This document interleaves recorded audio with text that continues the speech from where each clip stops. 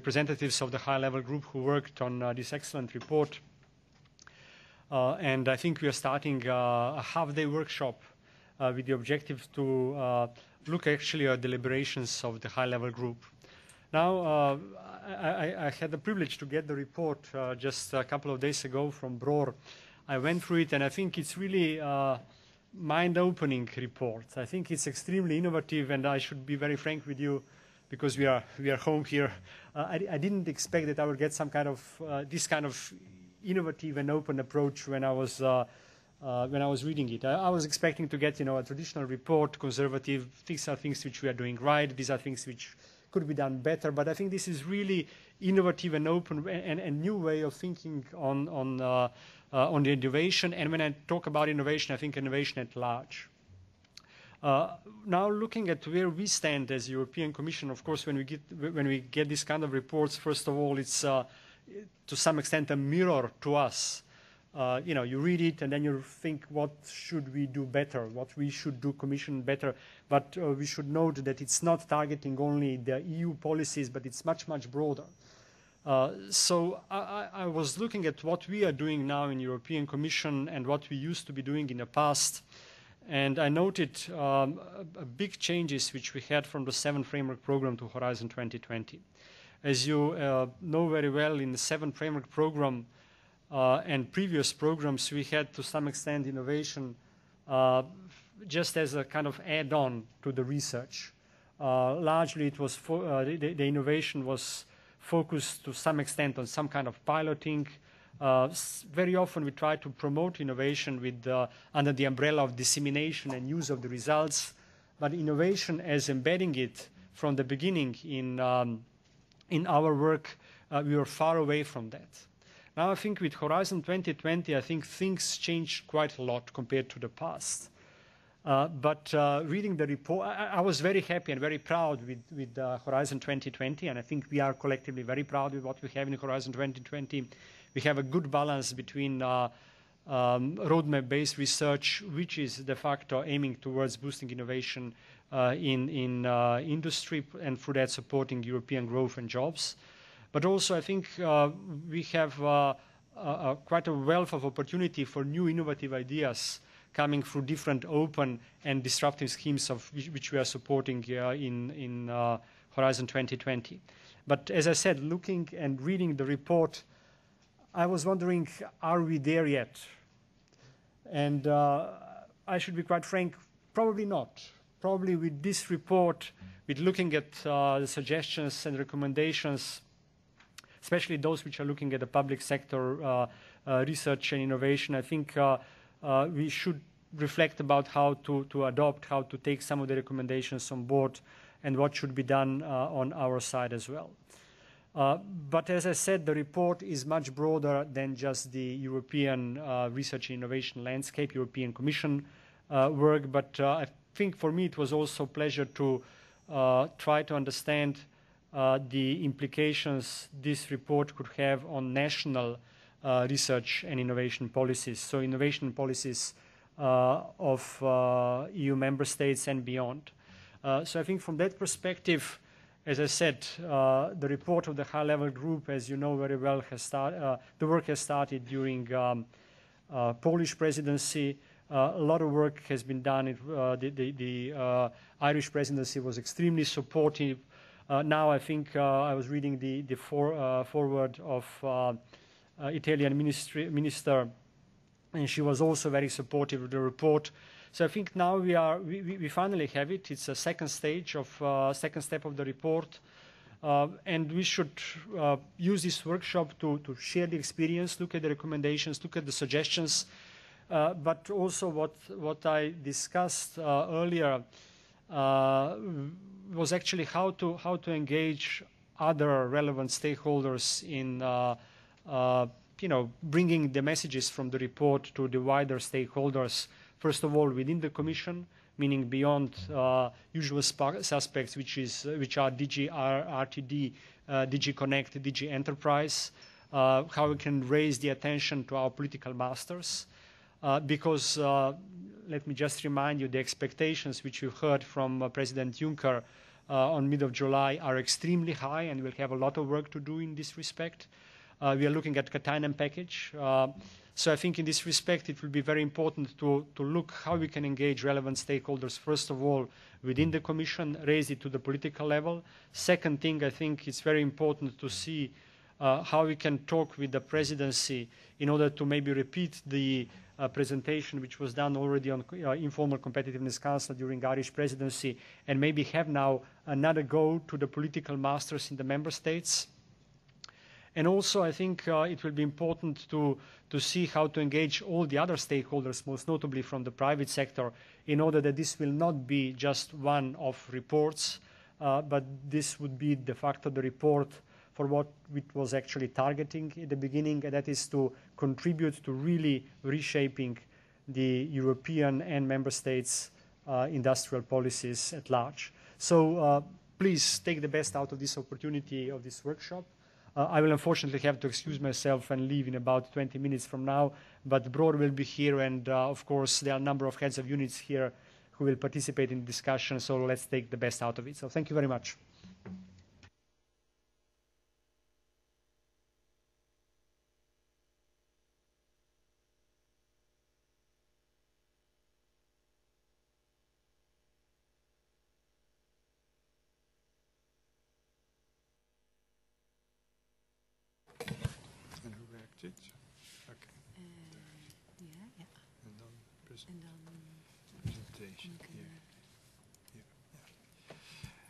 Thank you very much, Mr. Director General, for your kind words and your encouragement of the work we have done in this peculiar group. Our work was based on an advice I got very early in my career from the former Dutch Prime Minister Van Agt, who said, "Young man, you must learn how far you can go too far and still be relevant to decision makers." This inspired us because, as you rightly pointed out, the Commission and many governments over the last few years have developed a variety of initiatives in the field of innovation policy. And our task was to look at them as a system. How hang they together? How support they each other? Which are the potential feedbacks, the cross-fertilization between what Brussels does and what capitals do? And how can we give some advice which is helpful to the people who have already done so much and clearly want to do even more? And even more is needed if you look at the not so favorable economic position of Europe and not so favorable competitiveness position of Europe. So when this initiative was launched by the Polish presidency in 2011, we really thought also about Hillary Clinton's words, "Never waste a good crisis." But then the question arises, what to do? Sometimes with minor crises in a company or a country, you replace the management or you replace the government, and that's it. But if you have a systemic crisis as a result of deep technological changes driven by digitalization, that won't be enough. You really have to start looking at system change, and that's not so easy.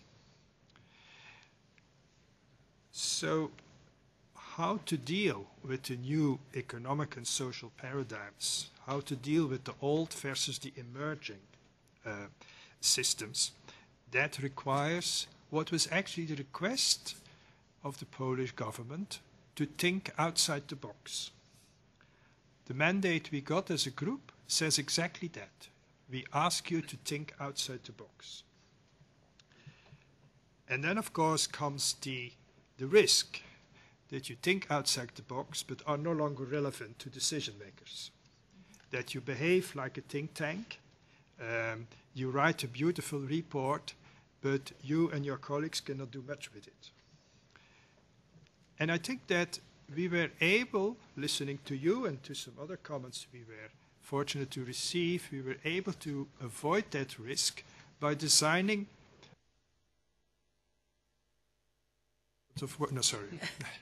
by designing an innovative methodology.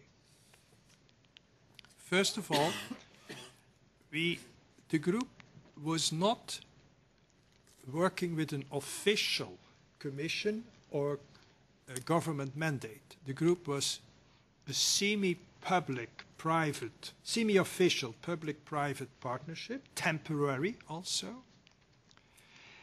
And we brought on board experts from a number of national governments, and we chose these countries on the basis of one criteria, that is their innovation policy models. And in the group, you have governments representing highly developed innovation policy models till the lower end of the scale where there is almost no policy management. Then we brought on board a number of companies who in the market are seen as innovative companies, innovation leaders.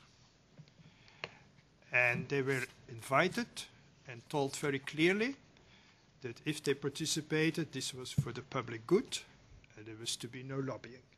And I'm happy to say they all respected that. The third part was the academic side. In order to avoid to get a public-private sector discussion, we brought academics on board, independent experts as well. So the first meeting was indeed a bit confusing. Do you remember that? But then gradually something important was happening. In this group, trust emerged between the various members. And over the past 2 years, this basic trust allowed open discussions and allowed an alignment of views. So that in the end, the report is not a report of governments or business or academics. It has a consensus view. Consensus does not mean that each one has exactly, literally agreed with each recommendation, but the package, yes. And this method of a tripartite, independent group, close to decision makers, but with people operating in their own name, and therefore under Chatham House rules, I think this methodology is something which was truly helpful in achieving the outcome which we had over the past 2 years, together with, I must repeat, the support we got from the various governments participating, the companies participating, but certainly also from within the Commission. And in particular, the 3 participating DGs, Research, Connect and Enterprise, and the Chief Science Advisor. Something else which should be mentioned in this respect, that in between the official meetings of the group, we had a lot of bilateral meetings among the members and with members and the steering team of the high-level group. The Polish government, having a Catholic background, called that the confession series. And these talks were indeed very useful as well, because they allowed to have inputs in addition to the collective discussions, and allowed to the process of alignment to continue in between the meetings. So the first idea which we came up with was that we do not need to reinvent the wheel. There is a lot in member states. There is a lot in Brussels happening in the field of innovation policy. It may not always have the right label, but it is innovation policy. It is innovative thinking. So we saw ourselves, I think I may say so, as a sort of friendly coach for those who are already developing ideas, and you mentioned Horizon 2020, and there are a lot of others, which are really the seeds, the first steps of a comprehensive innovation policy. And this is the word which I would like us to reflect a moment on, and which is the reason why we spend so much time on developing this concept of an innovation ecosystem. That is to achieve more added value out of the individual commission or national initiatives. One needs to see them in a more coherent, more systemic way, so that they produce added value, they produce cross-fertilization for each other. This is where perhaps in the European Union we have to learn from successful innovative economies, be they Switzerland or Southeast Asia or some member states indeed. Policy coherence. Policy coherence within the governance system, and indeed with innovation leaders in industry, all sectors combined, and in the research community, be they independent research organizations, institutions, as you have in some countries, TNO in the Netherlands, Fraunhofer and others in Germany, etc., or be they universities themselves.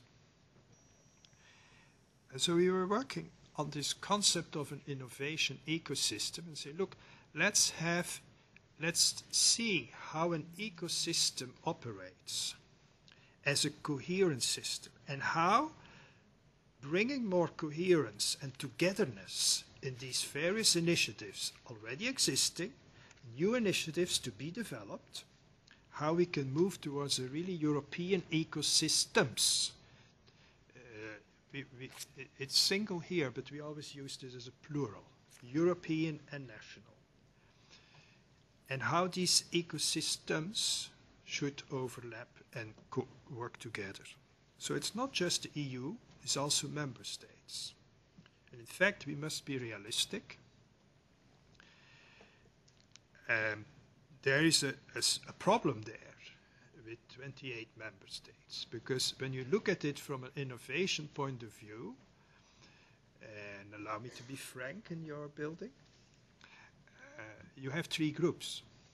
You have a core group of member states which have various degrees of advanced innovation policy making, and where we can all take inspiration from. And you find them back in your own innovation scoreboard, and even better in independent innovation rankings. You have a group of governments who are aware that they have to do it and are now struggling to get innovation policy going.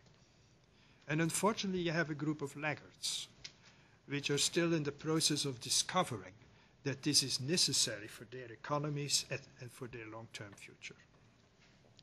So here, we like to think, and we say somewhere in one of the recommendations, it's really the Commission, as it is responsible for the single market, should take a close look at these emerging gaps, at these, widening gaps between innovative economies and the laggards.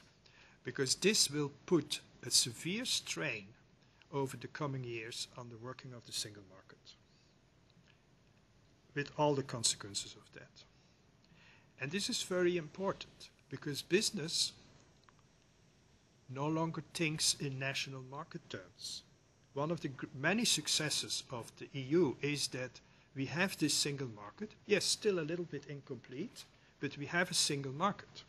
As a result, not just large multinationals, but also innovative startup companies, they think in European market terms, if not in global market terms. And unfortunately, governments too often think in national context, in national market terms, which no longer exist.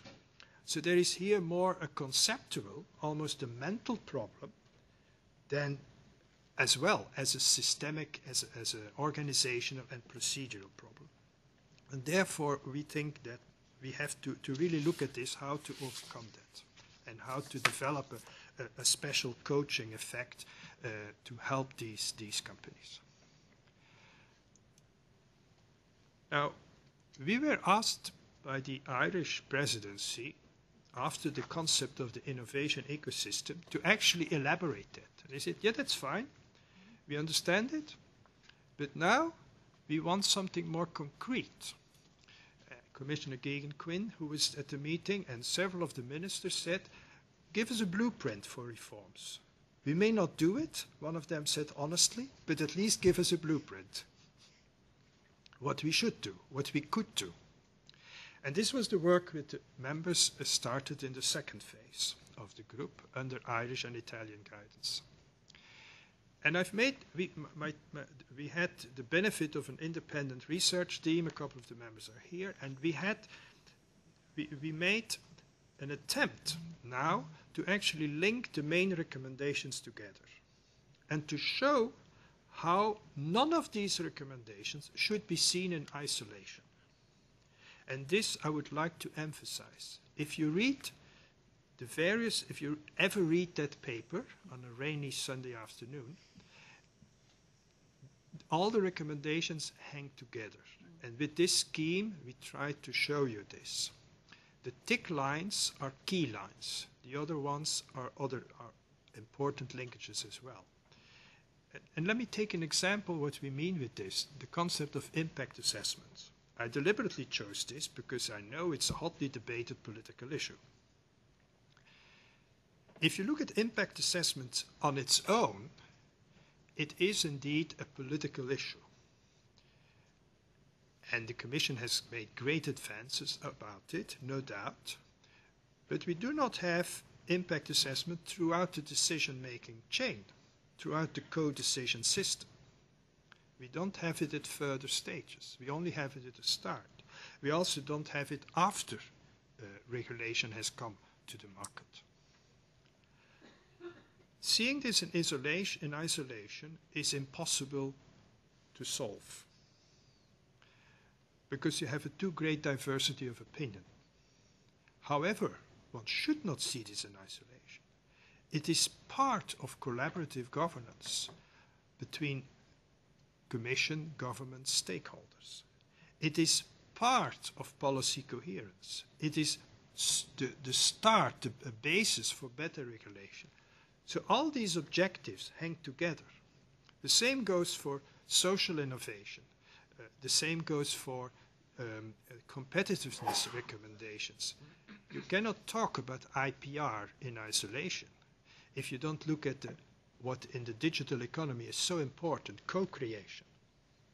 If you don't look at how business and university research are actually have to be stimulated in order to catch up with, say, our main competitors of Southeast Asia or the United States. And then the concept of mutuality takes a new meaning, of joint research, joint long-term strategies, public policies aligned with key business strategies, and vice versa. This does not just mean that we need change in thinking on the public side. I was invited for a similar presentation last week in the European Roundtable of Industrialists. I made it quite clear to them. We all have to change. And all these leading business people were nodding, in fact. That doesn't mean that we have a miracle solution, but at least the minds are evolving, and that is the fortunate situation in which we are. So please consider our recommendations not in isolation, but as part of building this ecosystem, the interdependence between them, and how we move away in an ecosystem from the classic linear thinking in an industrial type economy between cause and effect to something which will be the great challenge, if I may say so, as an independent outsider, thinking outside the box. The great challenge for the European institutions, particularly the Commission, will be complexity management in the future. To move away from hierarchical-based linear thinking leading to regulation to managing complexity in the European single market and to managing interdependencies between sectors, between public policy and private strategies, between the objectives of various stakeholders. No one has miracle answers for it, but we have at least started thinking about it, and together with governments, commission, business and academia, I think this process of thinking should, which we tried to launch, should now continue. And this is why we also say this report is a contribution to the market of ideas. Thank you very much.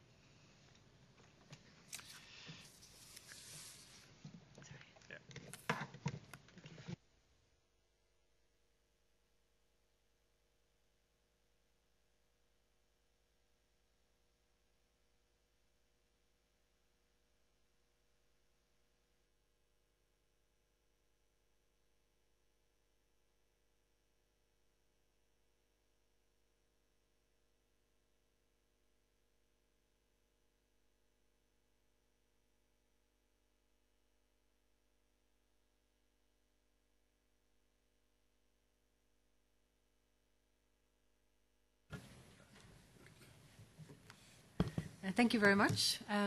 My name is Linda van Duivenbode. I'm from the Dutch Ministry of Economic Affairs. Thank you, Broer and Stefan, for organizing this meeting and inviting me to share my experience of the high-level working group with you today.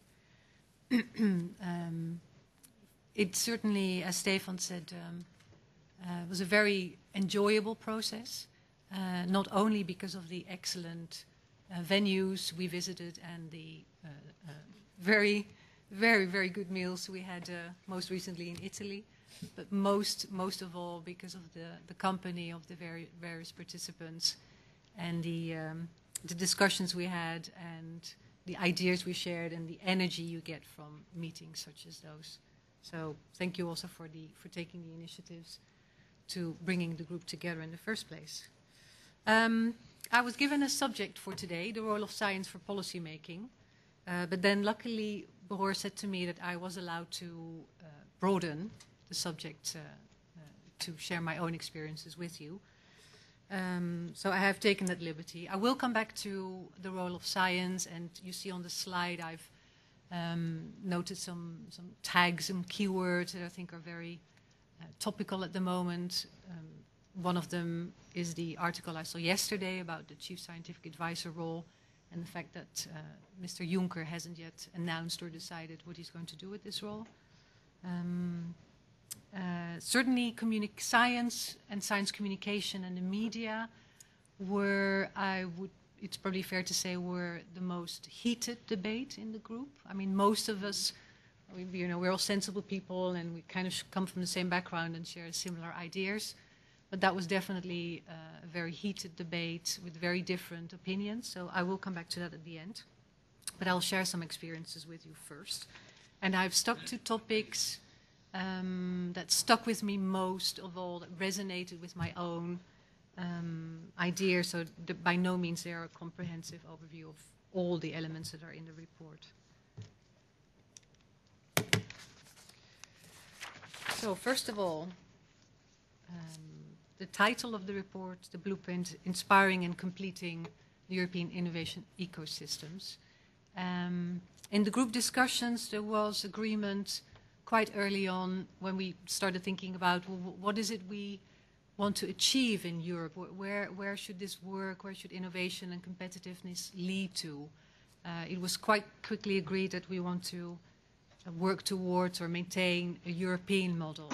And by this I mean sustainable economic progress, but coupled with societal well-being and welfare, and reducing it's probably fair to say, inequality at the moment, something Mariana Mazzucato is going to speak about in a speech she's giving as part of a prize she's won, rising inequality. So definitely the quote that's in the foreword of the blueprint, quote on it, it's optimize the benefits of research and investment for European jobs, growth and society. We agreed it should be building on and using Europe's cultural diversity as a strength. However, we also concluded that this model needs to be paid for. It needs to be affordable, And of course, this is where we struggle at the moment. So we have to be brave, as Per Sandberg from Statoil said. We also have to be brave enough to innovate our welfare systems if that's necessary. And I think we are definitely in that phase now. Also, we agreed amongst each other that innovation, it's also said in the report, is a tool for competitiveness and addressing societal challenge. Sometimes innovation is now seen as a means, as a goal in itself, but I think we very much saw it as a means to an end. The mandate of the group was competitiveness to start, but because of this European model and inclusiveness and equality, we also broadened the scope to social innovation. So we touched upon those aspects as well. But the main focus remained competitiveness, and that's where we started the report in terms of how we wrote it down, or how the Secretariat and the research team wrote it down. During the first phase of the high-level group, we agreed that Europe has excellent science. And we have great ideas. I mean, there's no lack of people with great ideas for improving Europe, for improving our lives, for competitive and economic ideas.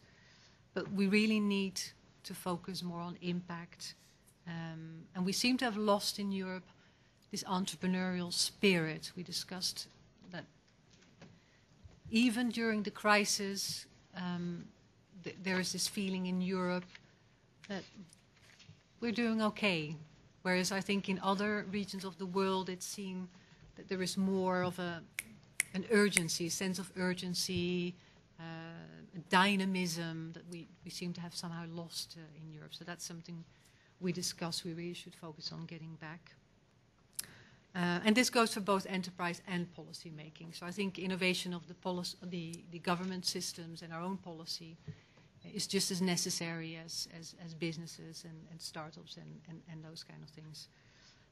One of the companies I worked for in the past used a slogan for a while that said, "No guts, no glory." So I think also that this aspect of you have to dare to take a risk, and you could fail, but it could also be a great success. But you have to try. I'm actually not sure if the company is still in existence, and I'm not sure if that was for lack of guts or too much guts, but that's the way it goes. We talked about, of course, regulation, European regulation, so much seen as a barrier for doing business in Europe and outside Europe. And it struck me that the industry that participated didn't necessarily want less regulation, but they really wanted better regulation. Some even said that regulation had pushed them to newer standards in energy efficiency that they wouldn't have done without EU regulation. So there definitely wasn't a plea from industry to abolish regulation, but they felt that a lot of regulation these days is sort of conflicting, and we touched upon it in the governance model, and the way we've organized government and create new policy and regulation that starts to conflict. But it also touched upon regulation that didn't really take account of the modern economy that we're in, the digital economy that we're in, the changed values. A lot of the legislation in Europe was created in the beginning of an industrial era. The EU was very small. There were about 10 member states. It was manageable. Now with 28 member states, it really was felt that we need to take a look at, for example, competition law. We need, to stay in business, we need to collaborate in research and development. And yet competition law sometimes sees public-private partnerships as forming cartels or monopolies. So we really need to look at modernizing our legislative systems, or at least the way we apply the existing legislation. And of course, as Stefan already mentioned, top priority, certainly for the Netherlands in EU negotiations, is always single market, single market, single market.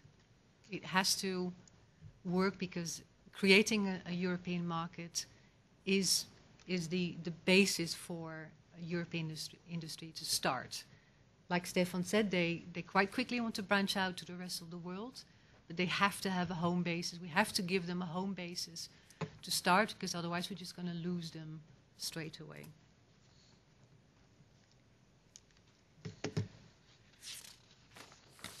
And the exciting topic of governance. How do you manage policy in Europe with a complex system? I looked at Google Images for a picture of innovation ecosystems, and this one made me smile because I seem to remember that in an earlier draft of the report, this picture was used, and it was dismissed by the group, some of the academics, as being messy and not really representative and not being clear on what an innovation ecosystem really is. So I thought I'll put this one in because maybe that's just the way it is. You know, maybe innovation Europe is messy, policy is messy because it is at so many levels and it is top down and bottom up, and how do we organize it? Well, from a personal point of view, I haven't been so keen on the top down, the idea that top down from Europe you can organize the governance of innovation policy in Europe. This idea of an overarching person, body, whatever it is, because it does take place in so many different nooks and crannies of Europe. And I put down sort of more the variable geometry. Maybe in 28 member states and the Commission, it's an illusion to think that all of us will be heading in the same direction at the same moment in time. So maybe we do need more flexible working systems, but not across the old lines of north, east, south, west like we tend to do, but ideally, of course, across regions. So, you know, I could very well see the Netherlands working with Estonia because they are very forward-looking and have great digital systems that we are lagging behind in the Netherlands. We also discussed the innovation divide and seeing this as a concern because there's so much going on around Europe right now, and Europe as a continent to stay competitive in the world. If we break apart as Europe, this was really felt would be disastrous for each individual member state and the group as a whole. So this is something we're going to have to pay attention to in the next few years to get the whole of Europe at a higher level and competing in the global economy. Continuity is important. So I think the EU and the Commission with the 7-year programming cycle tend to fare better than that than national systems sometimes do, which have shorter political cycles. An example is that in the Netherlands we used to have innovation programs. 2010 with the then new government, they were terminated. They were criticized by our independent advisory councils for being ineffective. And a colleague of mine told me a few weeks ago that she went to the closing conference of one of the innovation programs related to health, and they were showing all sorts of new products and startup companies and services that had come out of this program.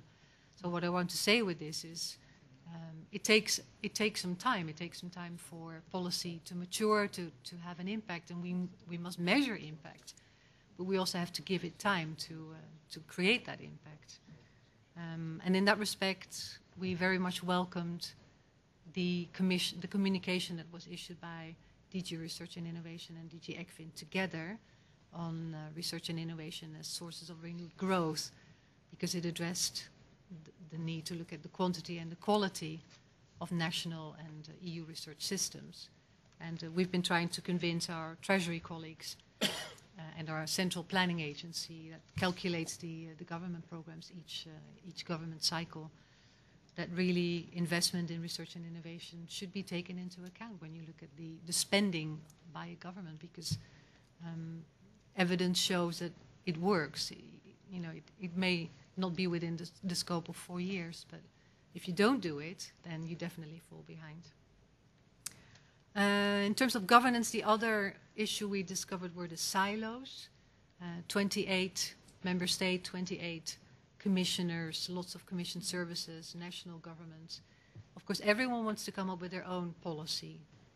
And it has to be new because, you know, once you've done it, it's no longer interesting. And this is driving everyone crazy because from a national policymaker point of view, already I struggle to keep track of the initiatives that are being launched. And for startups, it's impossible to keep track of them. Where do you go? What do you have to deal with? So, on a positive note, I think it's very encouraging that the new Juncker Commission has started to work with clusters, policy clusters, and hopefully that will cut through some of the silos that are existing. And it's not a negative comment towards the Commission per se, because of course at national level we have exactly the same with our government departments. I think one of the other aspects we touched upon, and it has a bit to do with the entrepreneurial spirit, that as a Europe we need to start inspire again. We don't have any grand projects that we can be proud of. I mean, Europe is, as a project, Europe is now sort of in the public eye. It's lost its gloss. Everyone's used to living in a peaceful, relatively prosperous environment. What is Europe nowadays? We discussed something like Airbus or the Eurotunnel, but I think we should look for something more inspirational. Like, for example, I don't know if you're aware, but today the European Space Agency will land. We are being positive here. The Philae lander on a comet. This is, I mean, in talking of inspiration, but also long-term planning, this has been 20 years in the making, launched 10 years ago. The Rosetta mission has been circling the comet, and today, this morning, the lander was released and is now on its way to the comet, should land there at 6:30. We'll hear it half an hour later because of the distance to Earth. And already when you look on Twitter, it's a trending topic. And, you know, it captures the imagination of people. So Concorde or a mission to the moon or whatever. But we need to give inspiration again in Europe. So coming back to the topic and the first sheet. Policy making based on scientific evidence. That's what we all want. Impact assessments should be strengthened, of course. But policy making is very much also based on political and societal influences. And, you know, we can't get away from it. So however much one would like to have policy based on science alone, it's not going to happen. So the question I posed here, who do we trust? There's 2 articles there. One is from plant researchers in GM who have sent a letter pleading the European Parliament not to block legislation that would allow more trials. And the other one is from a Dutch newspaper that says that with the new outcome of the US Congress and Senate, Republican-based, we might as well shelve the climate treaty because now there's no way we're going to get any treaty ratified by the US because they'll just block anything that's being put on the table. Is it based on science? I would say no, but there you go. That's the way it is. So this is one of the discussions we had in our group. Science, evidence, communication and media.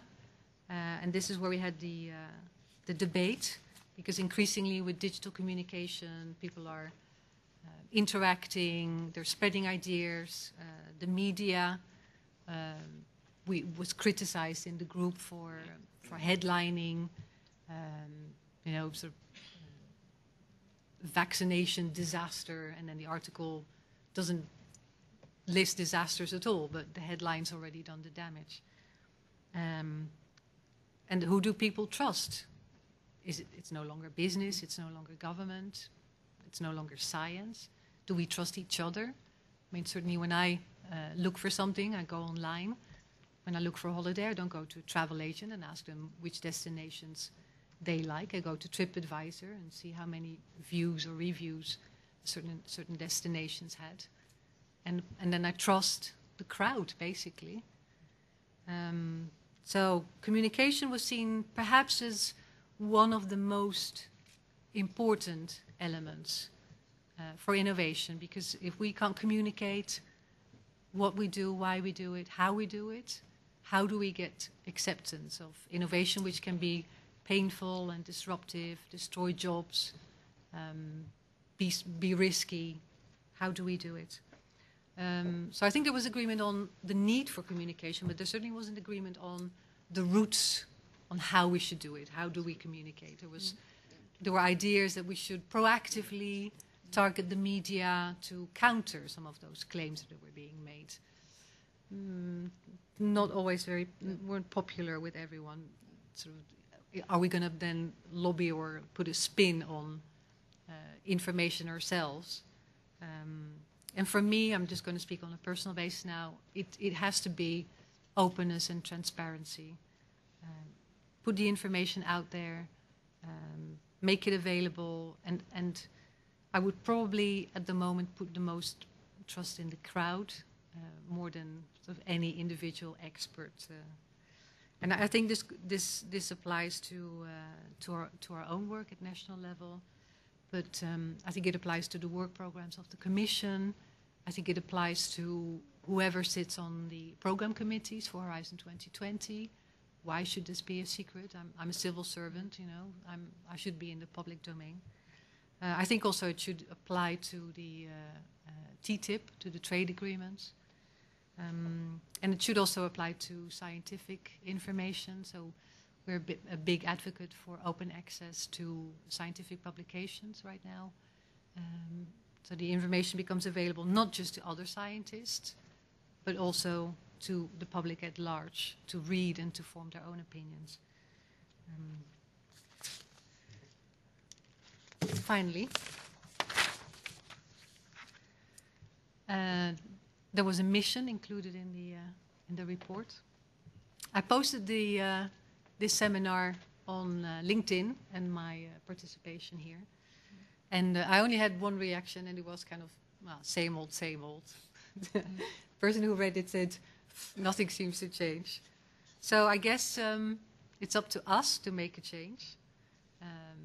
Once again, I welcome the focus that the Juncker Commission seems to place on getting work done. Don't invent new stuff already. Stefan said it, there's so much going on already. Get the work done. And my invitation to you is join the mission. So thank you for listening. Well, thank you, Linda. Are there any quick questions related to Linda's view of angle? John, please. Yeah, I'm just interested in your issue of communications. So you said we must persuade people that innovation is terribly important, even though it will be painful, risky, and destroy jobs. If I were the people, I'd say let's not do it. Yeah. Yes. I mean, we seem to have lived through the most innovative period in Europe for the last 25 years. We seem to be destroying jobs at an extraordinary rate. And your recipe seems to be a new form of the innovation that caused the problem in the first place. I mean, why not stop? Because the rest of the world won't. Close the borders. Well, I don't know if this is a serious comment. Have you been watching the news recently? Yeah, have you heard what's happened to the USSR or to the Eastern Bloc? Yeah, I think they're in charge of our oil and gas. Okay, well, yeah, I suppose we could. I don't believe that would work. I don't believe, certainly not having lived through Europe that we are accustomed to. I don't think it would bring us forward if we close the borders, and I don't think people would accept it anymore. But an idea. Well, thank you, John, for that comment, and I suppose you will continue that during the aftermath of the event. Well, we move now to Suzanne, please. Yes, thank you, Bro, and also thank you and Stefan for organizing this event. My name is Susanne Burger. I am Director European Affairs in the German Ministry of Education and Research. I was in Brussels for quite a long time, 12 years all in all, and before I took the post of Director, I was in the Perm Rep. So I'm really happy to be back in Brussels every time I'm here. I only can echo what Stefan and Linda said about the group that we had the privilege to be a member of. And I think Linda put it in an excellent way to describe our discussions, where we came from, and on the one hand how difficult it was, on the other hand how fruitful it was, and where we could all agree upon. So, and I must say for me personally, it was a big chance, because in Germany since 2007 we have this kind of high-tech innovation strategy that we want constantly to, that has constantly to be renewed. And during the last year we put a new effort to renew this high-tech strategy, and so I could very well with my colleagues in the ministry discuss the things that we discussed in the high-level group, and it was nice to see the reactions, because some of the ideas that we created in the high-level group, they were never thought of in Germany. So I must say this was a real good experience. And I would be, if it had not been stopped, I would have liked to continue. Okay. So my subject today is about talking about science and industrial policy that was given, but I would rather talk about cooperation between science and industry, science and business, and science and economics, because when you look at the recommendations of the high-level group after page 16, most of them relate to cooperation between science and business. And also, if you look at the priorities of the European research area, then you see that one of the priorities is transfer from scientific results to the private sector. And this is a subject, I think, that's so important for most of member states. As Stefan said in the beginning, and Linda, we don't have a problem with excellent science, we have a problem with transfer and putting scientific results into the market. So I'll concentrate on this. My approach is just to throw to you some keywords and let's say illustrate them with some examples from my country, and also sometimes I have doubts if that's true what we think, and so just to enhance the discussion a bit. Let's start with the first one. Are science and business, science and economy natural partners? And also in the group we started that there is a clear indication that economic growth is related to steady and continuing investments in R&D. And when you look at the innovation leaders in the innovation scoreboard, those are the countries that normally also put a lot of investments in R&D. Second, we see a strong involvement of the private sector in R&D. When I look at my country, roughly 80 billion euros were spent on R&D in Germany in 2012, and 2/3 of this funds was coming from the private sector and 1/3 from public funds. So everyone would think it would be a good idea to put those two funds more closely together and bring science and economy together in a kind of natural, let's say, feeling that only in collaborating we could come to better results and better economic results. And I just was thinking, if it's so evident, if it's so clear that there should be a close cooperation, is it true in reality?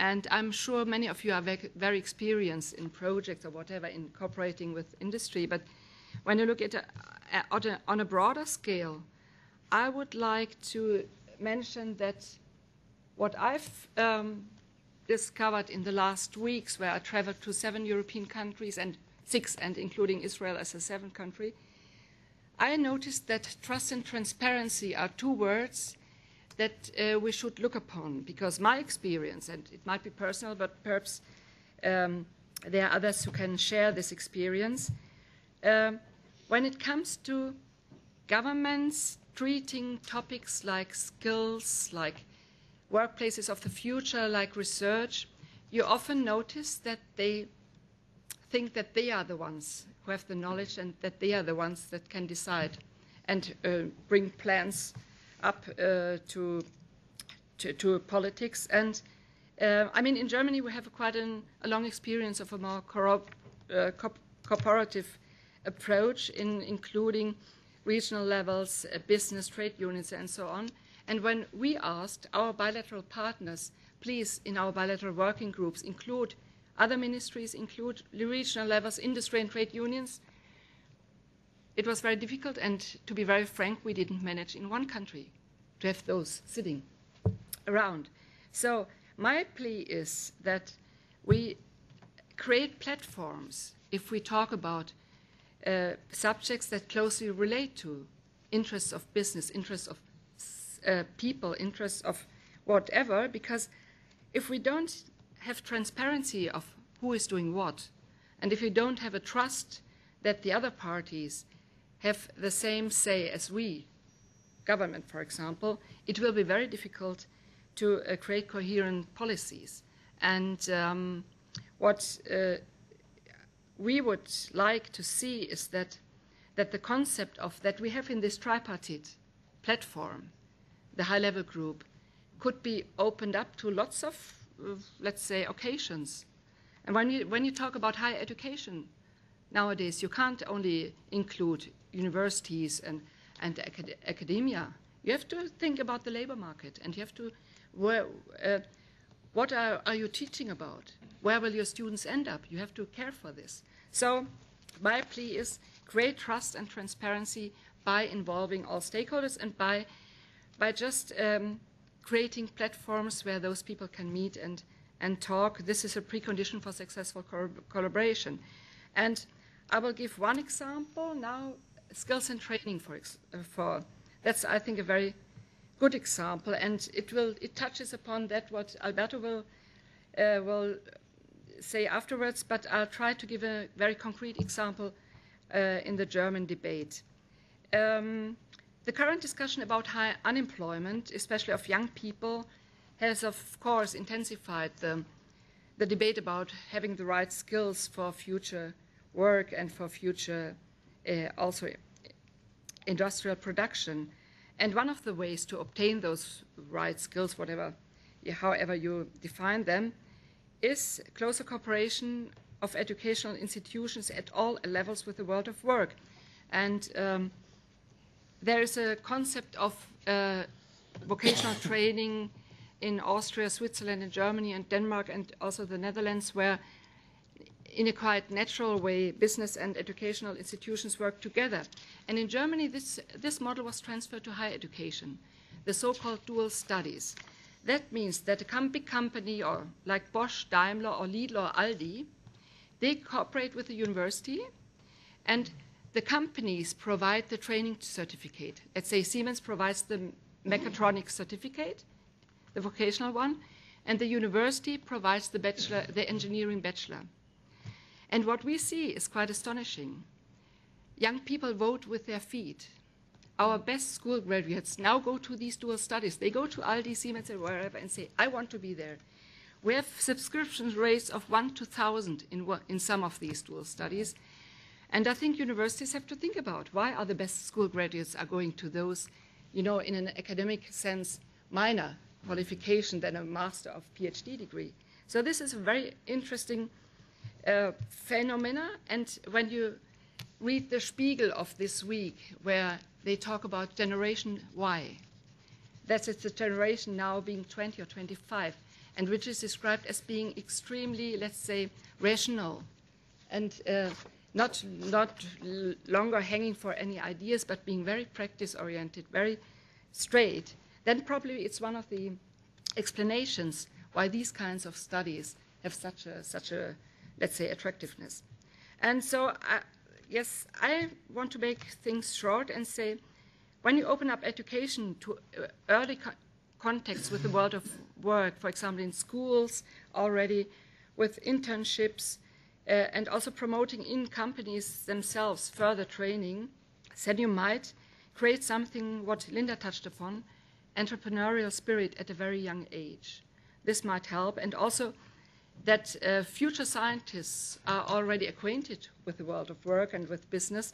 So this might probably be one of the subjects that could be enhanced further. Also from member states' side, of course, but also the Commission probably could stir and encourage some of these things. Now my fourth subject is concrete examples for university or research organization cooperation with business. And I want to highlight some, as we think, useful examples that we experienced in the last year. The first one was launched in 2007, and it's called the Leading Edge Cluster Competition. What we thought that we should take a step forward to bring, to build bridges between science and industry, but with a very close view on the regional aspect. And clusters that applied for this competition should be constituted by scientific institutions, business, and policymakers. We had 3 rounds of cluster competitions with all in all 15 clusters to be selected. And we put the money we put in from 2007 till 2017 will be 1.2 billion, 600 million coming from the public funds and 600 million we expect from the business side. And what we found out was that in 2012, when the 5-year period for the funding for the first cluster round ended, happily we could notice that they still survived now in 2014. So it was not like when public funding ended, it was gone. And so we hope that this is a sustainable project. What we can see already now, we had an evaluation done, that out of these cluster competition, there were 900 innovations, 300 patents, and nearly 500 PhDs and habilitation theses, and 40 startups out of these 15 clusters.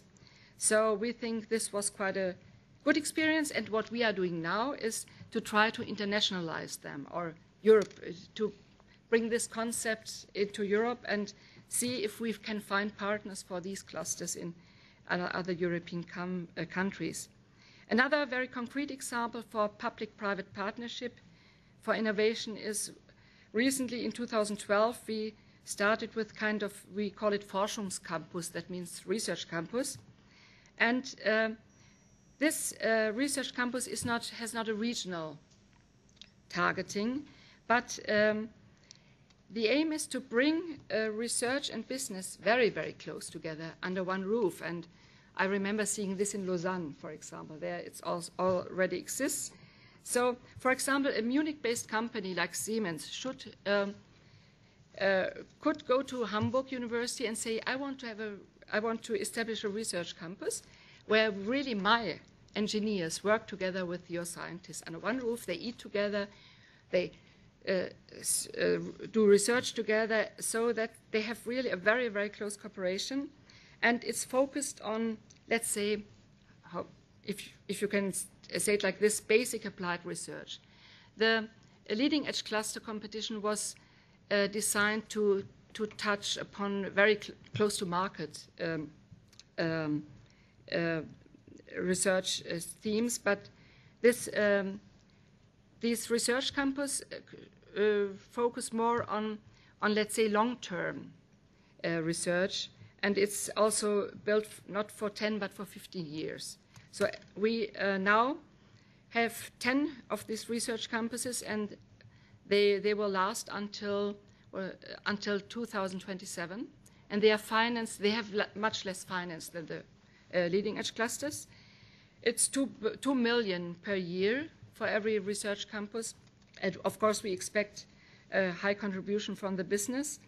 And we don't have results yet, but we are quite, let's say, confident that these kinds of working together very closely will lead to at least better understanding, this trust business, and hopefully better results. Having talked about these two very practical examples, I would come to my last point, limitations. And I mean, are there limitations to science and business cooperation? Coming back to these very practical examples, for the leading edge cluster competition, for example, we saw that this is by no way a kind of regional spread out, or that we can close the gap between strong innovation regions and let's say less innovative regions, because most of these leading edge clusters are in the south of Germany where the strong innovation is. So this is not an instrument for any kind of cohesion or whatever. And for politicians, this was a bit difficult because, of course, every of our 16 regional Länder thought of having one, but competition was clearly gave a different picture. Regarding the Forschungscampus, the question is, if you have only one company working together with, let's say, a university, what does that mean? Will this company take over the whole research subject? Or so what we try to do is that in this research campus, we have several companies, big or smaller ones, so that it's not concentrated too much on the interests of one company. This leads me to the last question, which is more a kind of political or ethical question. Of course, when you look at the discussions in schools and universities, sometimes people say we don't want companies in schools. We don't want sponsoring from companies in schools. We don't want companies to influence what's happening in schools. And the same applies sometimes to universities, where students say, no, we don't want this Aldi chair, or we don't want this and this, out of kind of political, ethical, let's say, thinking that academia should be free, that research should be free of influence, everything like this. So we still have this discussion, and we have to take this seriously, I guess, and to make clear that this freedom of academia and this freedom of research still is of very high value, even while you foster a very close cooperation between science and industry. And that's my end, and I'm happy to hear your opinions about these. Thank you. Thank you. Any quick question? Yes, please. Introduce yourself as well. Hello, my name is Maria, and I'm a trainee here actually with Broer. I have a question. In Denmark, many companies offer traineeship to students, but you have to be a student, so usually final year. That is fine, so that's promising. What about the people who graduated, finished school, finished university, master's degree usually, sometimes PhD, a couple of years ago, and they still can't find a job? They can't get traineeship, and they're finding the difficulties in the labor market. What should they do now? Thank you.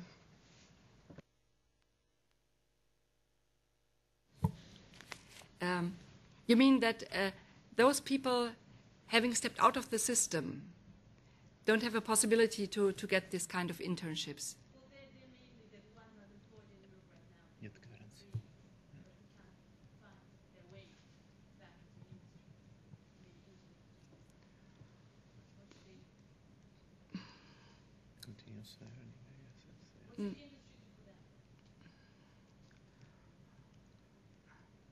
I mean, it would be a waste of talents and a waste of labor force if industry would not come back to those people. And I mean, in a few years, at least in our country, we have a big shortage of labor. So I don't think, I hope that those, what you describe in the future won't happen that much, because when the labor force is shrinking, and it's very fastly shrinking currently, we have an academic unemployment rate of 2.4 currently in Germany. That means, yeah, and it's in other countries it will be the same. So I don't think that for people having an academic education, the labor market will be closed. So, perhaps I didn't get it right. Sorry. I'm talking about the unemployed youth in Europe now. I'm talking about myself. I'm talking about a lot of people I know. What should they do? I mean, how should they find their way back into the industry? they're not students anymore. Should they go back? What should those people do? I can give you an example. In Germany, about 1/4 of students break up their studies before they take an exam. And what our companies are offering currently is having a fast-track vocational certificate instead of 3 years, doing it in 1 year or 2 years. And this is accepted quite well, because companies, of course, love people who have a vocational, very practical experience and also an academic background. So I think chances for those people who go back, and one should not regard this as a step back. Having a vocational training, I must really say, is not a step back from. We try to look at it as equal. So that's what we would say, tell students if the situation really is like this. But it's very different in different countries currently, I must admit. Thank you. I think that is a good bridge to Alberto, who will touch the topic as well, and of course the high-level group from his perspective. Alberto, please. Thank you, Bror. Good afternoon, everybody. Can I ask to go back, please, to Stefan's slide on the recommendations map? Yes, that one, please. So I'm not going to use my slides, but I'd like you to absorb this picture here, because I will refer back and forth to the recommendation index. And to anticipate the point where I will end up, I think that your question was very timely, and it's a very delicate question. And I think the success of an innovation ecosystem in Europe is directly and indirectly to create opportunities for the people that you're mentioning, like yourself, me, or people that are like early on in their career or later on in their career. And the final goal of an innovation ecosystem is to fight against, I think, one of the enemies that is becoming enemy number one in Europe, and was mentioned by Suzanne first, and I think it's wasted talent. And if innovation helps in the fight against wasted talent, I think that is a key measure. Okay, economic growth and prosperity, GDP, fine, unemployment, but if there is someone, an economist, that is going to help me devise a measurement of wasted talent and how innovation is helping to bridge,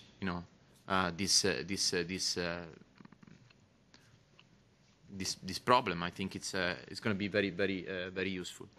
But let me take a step back. My name is Alberto Di Minin, and I'm primarily a university professor in Pisa, and I was very happy to be part to this high-level group. It was the first time for me to take part in such a high-level setting, and it was extremely interesting, and I learned so much from this experience. And I would like, so my role in this setting is to present to you elements that talk about the relevance of the education system. That was touched upon by Suzanne, and I'll elaborate on that. But let me take Linda's challenge for a moment here and try to get to your attention and capture your imagination, because that's, I think, very important to do in order to put this map into context and to realize that this is not, as the nice follower of Linda suggested, same old, but I think it's something, there is something new here. So I'll start with telling you a story. And from this story, I think there are 6 lessons learned that relate very well to Stefan's map here. And the story is the story of a company called Neuron Guard. Neuron Guard is a spin-off company, a startup company from a university in Emilia-Romagna region in Italy. Neuron Guard has been founded by 2 very smart persons in their 30s. Enrico, a medical doctor, Mary, a Bocconi MBA student. Neuron Guard brings to market a helmet for treatment of hypothermia on site, which means that in a situation of acute brain damage, such as a stroke or an accident or these horrible things, an ambulance equipped with this system can treat you in a way that, not you, but the person that happened to be in this very unfortunate situation, freezing down, decreasing the temperature of your brain. Very complicated technology, very sophisticated, not only saves lives, but creates an environment. So basically, the brain freezes, goes down to a temperature where, of course, you are kept alive, but the stroke, for example, doesn't diffuse as easily as before. And this creates an opportunity to diminish the brain damage and so on and so forth. We are talking about a sector that the treatment of active brain damage worldwide, it's 300 billion every year. 300 billions. A small percentage change, a small percentage saving in this, like a 1% savings, 3 billion every year. So we are talking about a huge, huge market that requires not only innovation, but also a redesign of an element of the system, such as, for example, ambulance that need to be equipped with such a system. The entire flow of treatment needs to be redesigned, starting from a technology that is coming out of university. Why am I talking about this technology? Last week, this company won a global award given out by Intel. It's one of the oldest business plan competition worldwide. They won this award as the best business model and in their category. And I think this story here tells us we can get very important lessons from this story. And there are 6 elements that I would like to emphasize with you that relate very well to the map of the high-level group innovation policy management final recommendations. The first one is about open innovation. You've all heard this. It's a buzzword that has been circulating in the industry, in industry academia since 2003, when Harry Chesborough came up with the book Open Innovation. One of the elements that is very important in the open innovation ecosystem is that there is an emphasis, as Susan and Linda has emphasized, on co-development, on co-location. The case of Siemens that we were just discussing now is replicated in other settings, and we want more of these situations where big companies engage into an active discussions with university institution, research lab, not only with the Fraunhofers of the world, but also with areas that are a little bit less, how can I put it in a nice way, inclined to enter in a discussion with industry. Please refer to not McKinsey reports, but refer to the editorial of Nature. We all know Nature. Last week or last month there was an editorial, Companies on Campus, that of course was emphasizing the difficulties that companies face and universities face engaging in a dialogue. But this is a dialogue, the editorial was claiming, that can bring a lot of value added for students, for research, and for industry. So this is a clear idea. And then the case of Neurongard really showed this, because the engagement with public hospitals, the engagement with healthcare organizations was fundamental to co-design and solve in the right way some fundamental problems that was very important in the application of the business model and the technology to the setting. Second element, the startups, spin-off companies are a fundamental provider in this innovation ecosystem. They are part of the supply side of innovation. They bring to market something. We should not consider them as users of technologies, but as vectors that bring to market technologies. Large companies, public sector, need to realize that the startups and the entrepreneurial efforts that are embedded in these projects can complement their innovation investment. I am very sad when we compare industrial corporate venturing data between Europe and the rest of the world. Industrial corporate venturing, meaning the fact that companies get out and buy innovation from startups and companies that are starting off bringing to market technology, shouldn't be something that we keep hearing Americans telling us how to do. Our European champions need to be encouraged to buy innovation through these vectors. And indeed, if we don't do this, Neurongard will end up being bought by a non-European company, which is good. At the end, as a citizen of the world, I'm happy.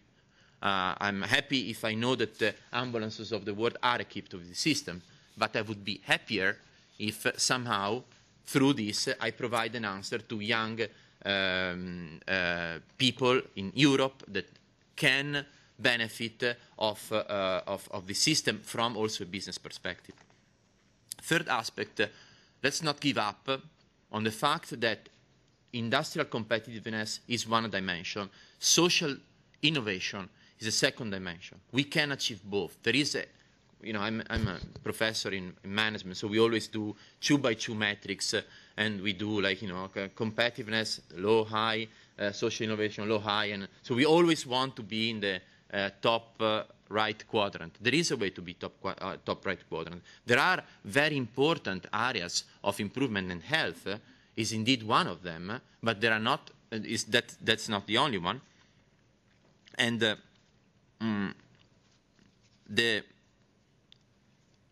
so to get back to Linda's point, and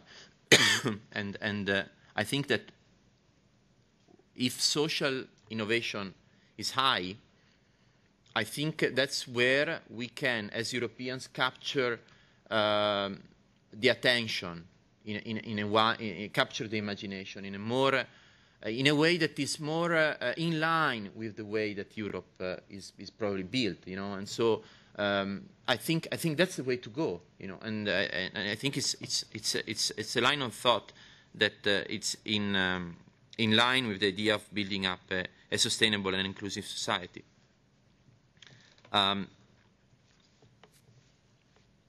This brings me to a delicate issue, which is, Susan has mentioned, money. I think that if we are able to direct our resources not only on the supply side of innovation, but also on the demand side of innovation, if we are able to use smart public procurement in a way that we are steering the attention of our the attention and the efforts which are limited of our innovation ecosystem towards targets. Okay, I think that is it's a very important aspect. The way that we might want to do this, and this is like my personal point of view, and a little bit what is also an element that is becoming among my Italian colleagues quite an interesting point of view, is the emphasis on the region, is the emphasis on the smart city, the smart region as an area where efforts can be targeted. You think about ambulances, but here we are in DigiConnect, and I think that digital technologies are enabling of a lot of possible ways and possible improvements within the smartness of a local region, which goes very much beyond digital per se. And I'm saying this because right now Italy is very much in the implementation of the digital agenda, is very much behind in this, and is very much pushing forward. One element that I think is very interesting and should be and I think it's a lot of value added, is the emphasis of interfaces. We need to build better interfaces between the public sector and the private sector, between Brussels and the rest of Europe.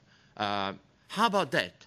If you are able to identify better interfaces enabled by nice ICT technologies, but that keep users in mind for whatever we do, ambulances, Horizon 2020, or the way I pay taxes, or how do I put my kids in the kindergarten. I think that we can create interesting business models, interesting opportunities for startups and large companies to contribute. A tool that is fundamental, I'm getting to point 5 or 6, so please bear with me, is something that was extremely emphasized in the report, and it was also the inducement, the challenge prices approach. With DigiConnect, we are now in a project to design inducement prices challenges for the ICT world, and therefore identify achievable goals that if I identify a sizable price at the end, I can steer, once again, the keyword is steering, the innovation community towards that direction. And I think that's a very interesting tool of policy that has not been used yet enough in Europe, continental Europe at least. The UK has been experimenting quite a lot on this, and probably continental Europe should learn to that. Let me get to my 6th point, and I think it's where, linking back to what Susanna said about education. If you read our report, the 2.4, if I'm not mistaken, yes, 2.4 education, education is emphasized at all levels of education. This was one of the key elements of our interpretation of why innovation should be considered quintessential in the innovation ecosystem. There is a triangulation when we talk about education, and the NeuronGuard example shows this clearly, like Susan said, between education, research, entrepreneurship. If we put these 3 pillars together, we get to a form of education which is less what I do in my current practice, the syllabus of a course on strategic management, but is more directed toward problem solving, competence creation. So let's try to redesign aspects of our education system, trying to put internships, the creation of startups, but also a form of engagement, for example, through doctorate programs, where we see industry and university working together. If a company asks me my time to come and speak to a conference, fine, I'll go. But if a company comes and tells me, here's some money to sponsor 2 PhD students, this company is getting to my core business, and I listen much more carefully as a university professor. Let's try to engage, therefore, when we talk about education, with companies, academia, startup community, with the right tools, with the right mechanisms that are making the 3 aspects that we were discussing before talk the same language. So to conclude, I think that open innovation is centered around people. The literature on open innovation has shown the relevance of people. And people means skill. People means education. People means that the key metrics of success of an innovation ecosystem is to avoid waste of talent and the development of the right skills to get these goals. When we talk about smart public procurement, when we talk about the type of policies that we can do, let's bring back the discussion about what type of expenditure is R&D, is an expenditure or is an investment. Let's try to bring this back into the discussion on the fiscal compact. Do we really want to treat investment in research and innovation to the same level as any other current spending in our budgets? Let's be clear that this probably is definitely not the way that the Italian president thinks about this, and is definitely not probably a way that we create the tools of and the pool of resources to invest into our future. And finally, from day one, innovation is a global game. And when we look at the heritage that research and innovation programs, in particular Horizon, has left, but also the KIC initiatives and everything, we see this heritage from the previous commission that is coming out and need to be implemented by a new commission, that from day one, our researchers, our innovators need to think about a global scale. They don't think only to innovate the ambulance system in Emilia-Romagna, but they need to tell me, through this technology, I am changing the game of a sector which is 300 billion worldwide. This is what is the type of impact that we expect from innovation. This is the type of game that I think we can play together, startups, large companies, university and the public sector. Okay, thank you for your attention.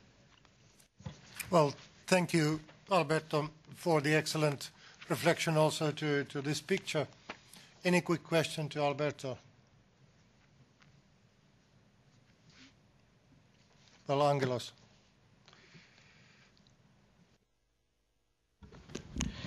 I have just to congratulate the last speaker, because he concludes what Stefan starts from the beginning. He starts from the strategy and he gives the real dimension, approaching the actual situation in the world and in Europe. Because you speak about innovation ecosystem while saying that it's 340 living labs based from Greece, from Europe. And don't forget that one of the centers of these living labs is in Rome. So also they are in Amsterdam, or they are in... So Europe have the way to go in this very bad situation within the crisis for the growth, new jobs, and human capital reevaluation in the new conditions. That's clear. The problem that we have is that we have delay to give the real names to the actors. Innovation means industry.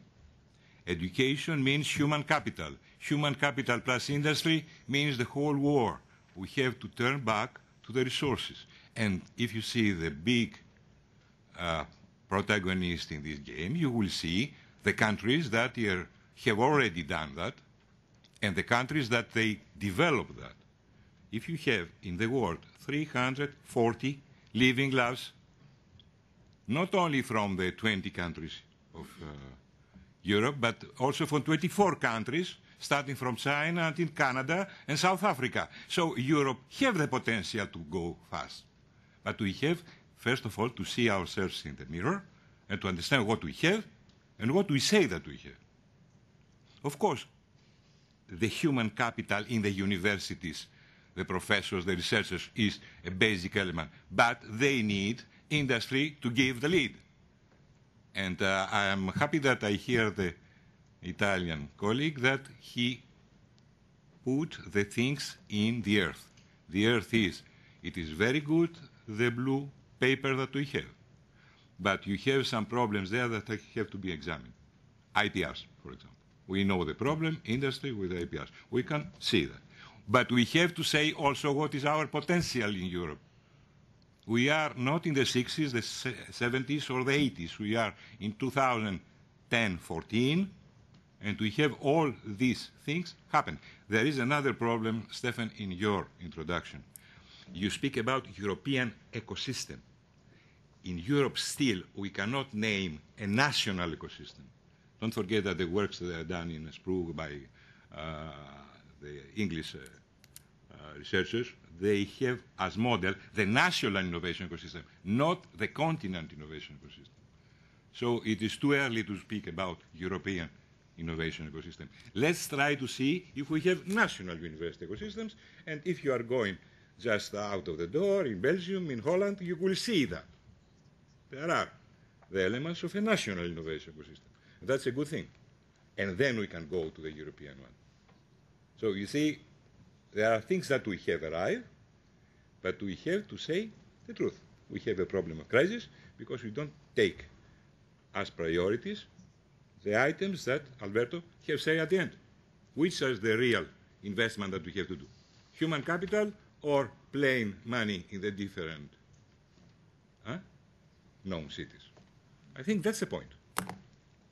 I would like to thank you for pointing out the Living Lab example, because that's a very interesting example, not something that needs to be studied really deeply. I visited some of them, and I noticed the differences between the various Living Labs experiences based on local opportunities, resources that they do have available, certain Living Labs, and others don't have available. And so, to me, let me try and say this. There are elements of what Stefan has said is a European ecosystem. And to get to this European ecosystem, which is maybe a dream, I think one of the elements that we need to consider is that how do we get resources to the right actors within the ecosystem.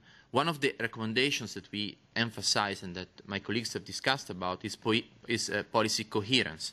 And policy coherence has to do with the fact that we try and build up, we try to attack one problem with multiple governance levels of the ecosystem.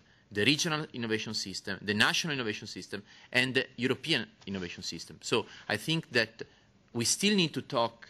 I'm totally with Stefan here in the sense that we need to talk to European innovation ecosystem, thinking about, however, that we achieve this through, I think, policy coherence. And I think this is a critical dimension that needs to be taken into account. Can I add a comment to your remark, which I share?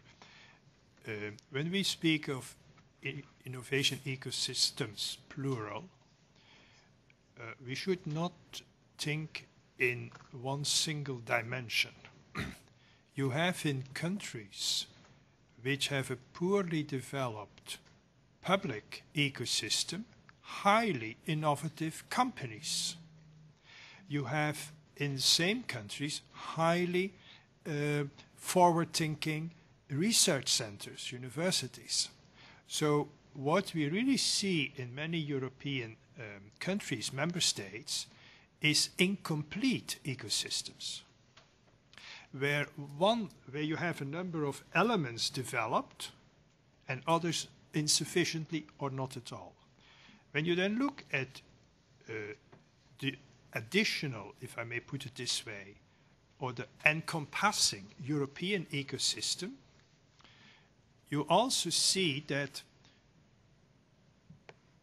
what all the merits of Horizon 2020, it isn't really anchored in what is already there in member states or in specific business sectors. It's partly, but insufficiently. The same is valid for universities. So what we need to strive at is, in the end, much more bridge building among member states, among business sectors and universities, and between the EU, etc. And this is an effort of policy coherence, of thinking differently, of managing complexity and moving out, as several speakers said, the silo thinking. That's not easy because it involves a collective effort. We cannot say the Commission has to do that if not member states do it. It's a collective effort, also in business, also in university. It's a new way of thinking. Let me give an example. When I speak about complexity management, we are nowhere in Europe. South Korea has 20 university chairs. The United States have the famous Santa Fe Institute with over 150 researchers. The whole of Europe has not even 5 university chairs on complexity management. So how can you expect in the most advanced fields of science, be it climate or be it ICT, we can cope? How can you expect that we will have spin-off effects from this thinking, which is an evolution from systems thinking, as you know? How can we expect that this penetrates, for example, governance tools and methodologies and structures? So we have the capacities, but we need to organize it. And we need to invest our resources in the right ways and make sure that it benefits the whole single market. That's why we focus on this ecosystem concept. It's bridge building between what we have and then completing it. Thank you.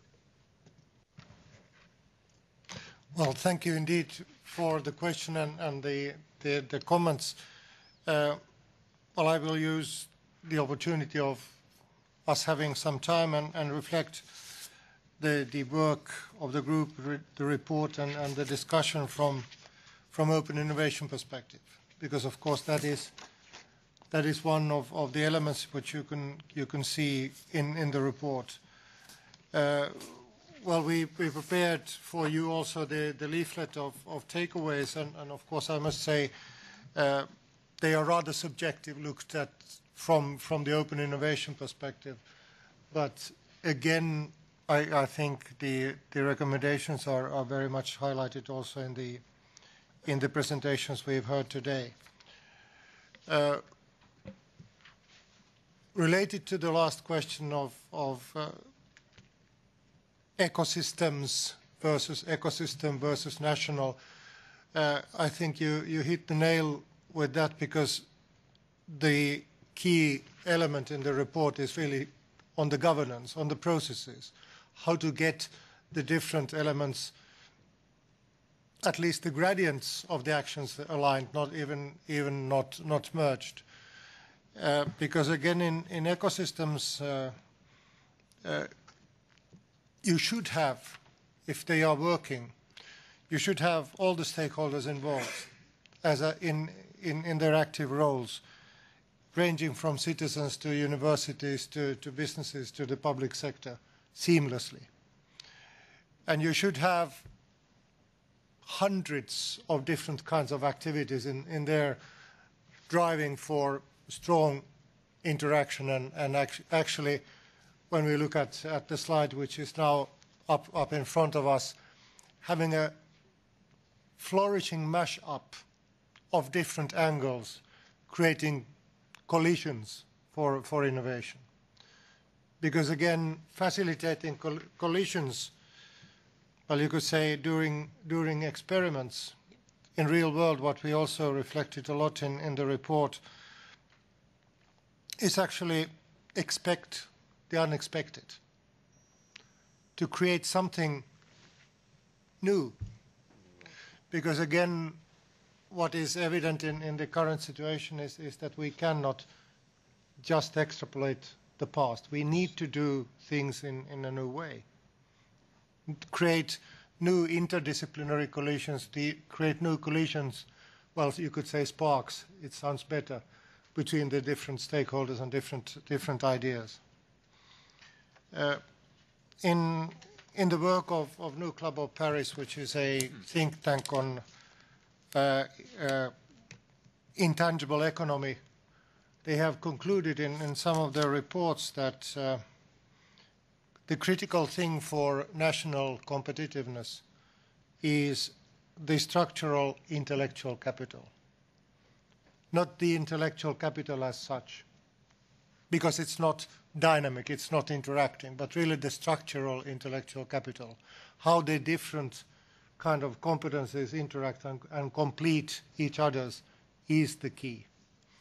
And of course, when reflecting that to the Horizon 2020, that's one of the design challenges of the new Horizon 2020 work program.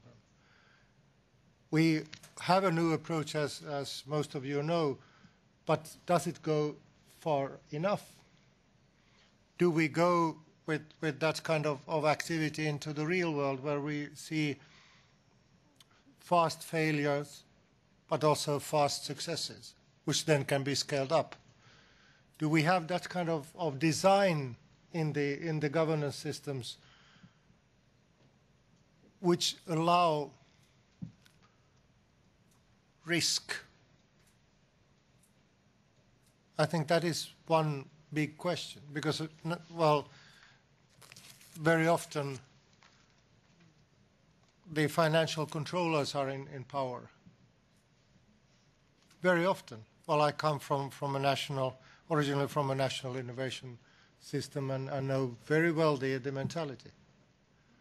Is it easier on European level or more difficult? Well, anyway, it's needed to embed the risk into the design of the activities. Because then, when we expect the unexpected, then we can also reflect that into our policy making. Coming from DG Connect, it's rather, well, obvious to say that we are changing into an entirely new world with different kind of interrelations, where we see parallel structures, both in time and place, happening. And though all the old designs have been for a very linear, very monolithic kind of action. From systems perspective, can one-dimensional systems be optimal for multi-dimensional? I doubt. So again, we are shaping entirely new world. You have been distributed also, when you arrived, a white paper on Open Innovation 2.0, which has 20 snapshots in one of its graphs. And I must say that those 20 snapshots are very much reflected also in this picture. Creating a common vision, having all the stakeholders involved, and then I would say operationally going down to what has been here reflected. Still, one remark when we speak about competencies. In the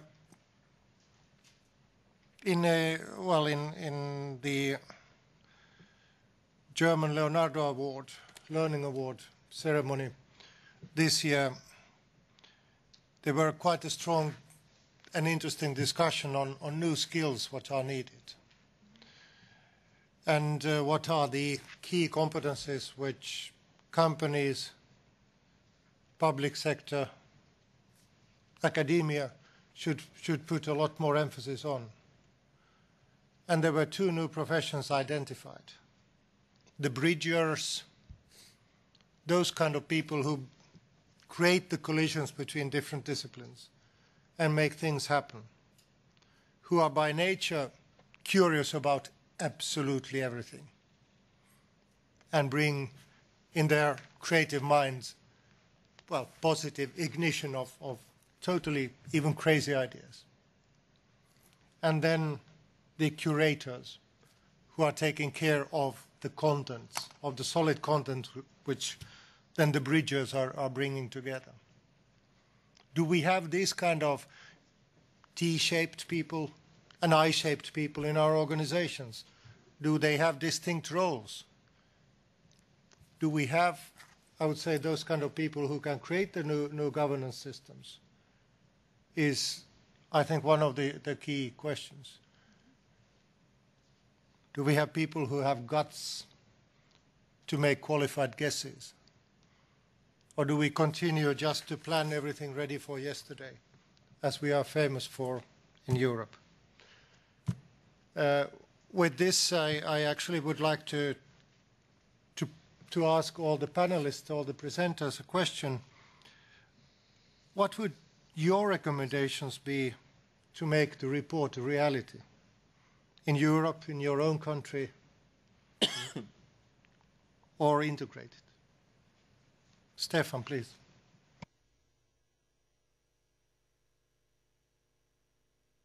Okay, I will start with Alberto then. Well,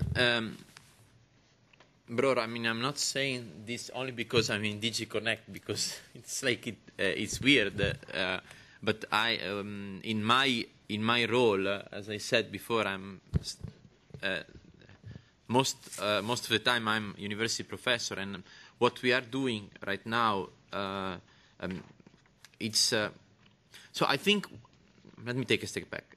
Taking part of this high-level group, to me, shaped the mind of the people that were part of this group. As Linda was saying, we did not agree on all these recommendations. We took part of a discussion, and as part of the discussion, I think it shaped the way we identified the priorities on how investing our times as public government official, as managers of companies, and as academicians. In my mind, what I see for myself as a role is to expand the type of investment Europe is making on the demand side of innovation. This talks about inducement prices, and as I said before, we need to experiment urgently on this tool that is, first of all, capturing the imagination. Second, is consistent with the idea that there is a wisdom of a crowd that can contribute and can engage in ways that we would not expect, in ways that give us exactly the thing that you were saying before, the unexpected results, and in ways that truly empower researchers, empowers creative people, empower geeks out there that can contribute. And we are starting to do this in the ICT sector. Within Horizon, there was a pilot project that we are currently working on to develop 10 challenge prizes within ICT. And this is going to be a very big program for me next year. At a higher level of governance, I think that this is expensive.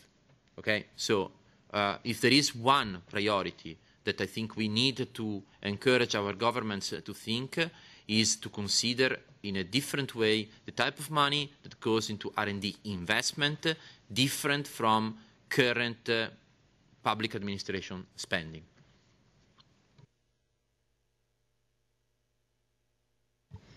I would like to come from another angle. If I could choose, or if I could decide of what to do now with this report and the findings, I come from a contradiction that people of my age are currently doing politics, are in the administration. And what I miss is that our young people from the age of, let's say, 18 or 20 are really engaged in discussions and really also take over responsibility. I mean, Alexander the Great was 20, I think, where he had his greatest, let's say, wars to lead. And we, in a way, our young people are kept in a kind of, system where they don't really take over responsibility and they are not even asked. And when you see in an aging society, like Germany is, it's like the average age of people to decide is 50 or whatever. And so my wish would be to engage much more the younger generation into discussions and also in the implementations, if this would be possible. And what I will do in practical is to encourage some, let's say, university professors to take this as this blueprint and to bring it forward to their students and say, can you do anything with this? Is this in your mind? Is this something that is of interest for you? And what would be your solutions to those kinds? This is a thing that I would like to do. Very nice. Thank you. I'm going to take some elements of what was said here today, because I like the idea of experimentation. I've actually moved from a policy department to our enterprise agency because, as I said in my last slide, we just need to get the work done right now. There's work to do and we just need to get it done. Stop making plans, but invest, work, experiment. So I was thinking I would like this idea of inducement price that Alberto mentioned and apply it to a European project that inspires and captures the mind. I mean, one thing that I love at the moment is this student from Delft University who has this grand idea for cleaning the oceans of all this plastic soup, which is a huge problem and has no real owner right now. Why could Europe not be the owner of this problem and solve it? But I do believe in people, so I would like to involve the crowd sort of in terms of selecting who should win this prize, crowd sourcing, but also the funding, using crowdfunding much more, because I don't know who said it earlier, you in your education, students vote with their feet, people vote with their money, let them put their money in where they think it's most valuably spent. In the Netherlands there is a small company that's called Battle of Concepts, just about using students much more actively. And this is about, as a company or a government administration, you can say you want to bring something further, you're looking for ideas, and they use a student network to come up with ideas. It could be a single student, could be a group of students. It's not part of their study per se, it could be something that's totally unrelated to their study discipline. And the best subject wins a prize, but also points. This point system gives them more visibility in the system, and so future employers can say, hey, this is a creative idea. They're also able to write it up in a sensible way, make it into a proposal. And it's actually found that students who participate in this find it easier to get a job because they already have introduction to businesses. So I think that from a combination of different recommendations, this would be my proposal. I obviously support what the members of the group say. I would like to add a fourth element. Ezekiel Droor, the man who invented the concept of central minds of government, he has written about how change processes can happen. The first step in any change process is brainstorming, is thinking out of the box. The second step is that those who have become convinced of the new ideas bridge to others. in all directions within the various interlocking systems, in this case business, government, commission, university, just name it. The third stage is that one wins over those who doubt. And the fourth stage is that one implement the new ideas by changing, by letting evolve existing structures, be they business structures, be they university, be they governance structures, commission structure, or whatever. So what we have here is really only the beginning of a process which probably, if one listens to President Juncker, is the main work for the next 5 years. A process of change, a process of evolution in a new direction whereby the European institutions, which have played such an important role in the past, adapt their role to 2020, 2030. We had in one session a foresight discussion with OECD experts, and our horizon was 2030. And so spreading the ecosystem concept idea, I think, is something I would very much like to see happening. In addition, I think there is room for further tripartite work, platforms like the Open Innovation Platform on each of the three main areas in here, the governance, the competitiveness, and the social innovation. And the work is not finished. This was a set of general recommendations. You can think of, and in the report you have sub-recommendations, but you can think of quite a bit of further development of this. These are my two wishes. Thank you for asking them. Well, I thank all the presenters, and now we are moving to the more informal part. We have two choices, and I suggest we take both. First, some quick questions here, and then we move to the foyer, because everything is ready there for us already. So some quick questions. Hans, please. Yes, thank you. The report covers a lot of ground, certainly, and I was thinking implicitly a number of aspects of policy instruments are being discussed, also in talks that you had, for example, related to innovation and so on. So, for example, one of you mentioned educational instruments, research campuses, and so on. So these instruments have emerged from the regional and national level. And how to move them to the European level, how to align these instruments at the European level. That would be one question. A lot has been done on that, but I would like to hear from you what kind of priorities you would see, what type of instruments could be widened to the European level. For SMEs, for example, that's a word which I did not hear very much from your side. SMEs, the relevant innovation ecosystem for SMEs is no longer regional or local, it's global. So what kind of instruments do we need to facilitate that? Especially the SMEs that are still small, but promising in terms of growth, how to support them? I think that's one of the biggest problems we have.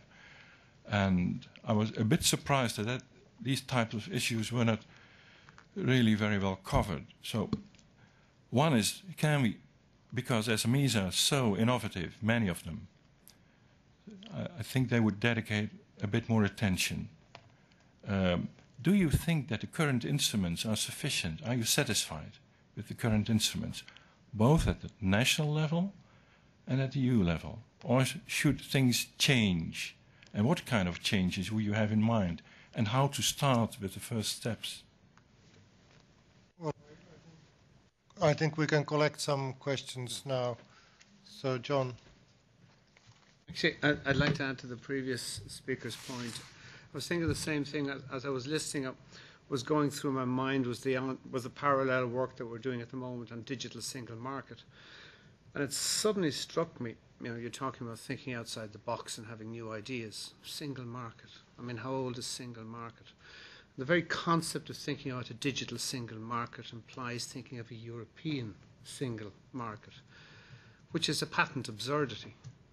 The current e-commerce trade figures, for example, are 85% is bought into Europe and only 15% is sold up the pipe. So, I mean, this gentleman has made the point about SMEs being global. One of the things I think maybe a false start you guys have made is to identify a European open innovation system. European? I mean, surely in 2014, when you're speaking global, it's a global innovation system. Maybe rather than artificially building a border around Europe, and all borders are artificial surely in an information society, maybe you should have been thinking about how best we exploit a global innovation system. There's something quite old-fashioned about everything I've heard here today, something quite that just is wrong. Like I say, it sounds digital single market, it sounds unisex hairdresser, it sounds roller disco. It's just wrong.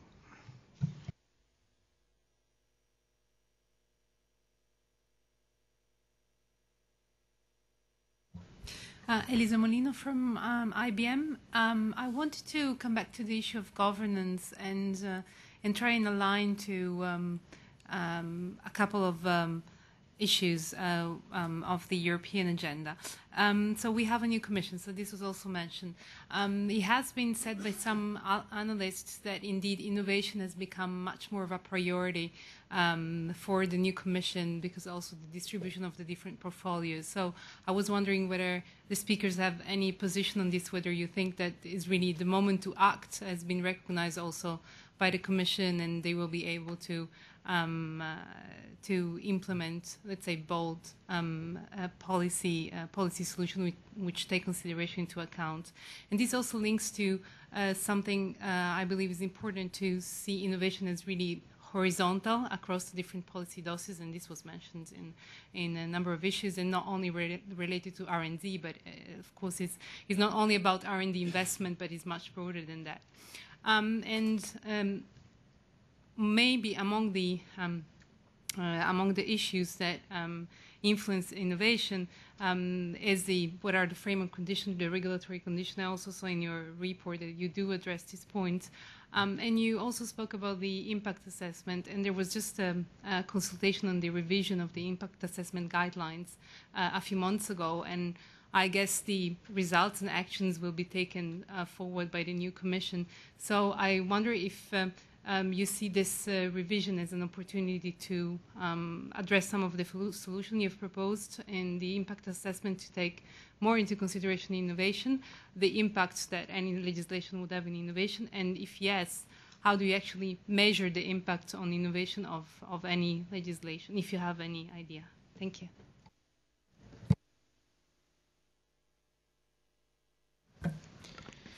Hi, I'm Adam and I'm a trainee.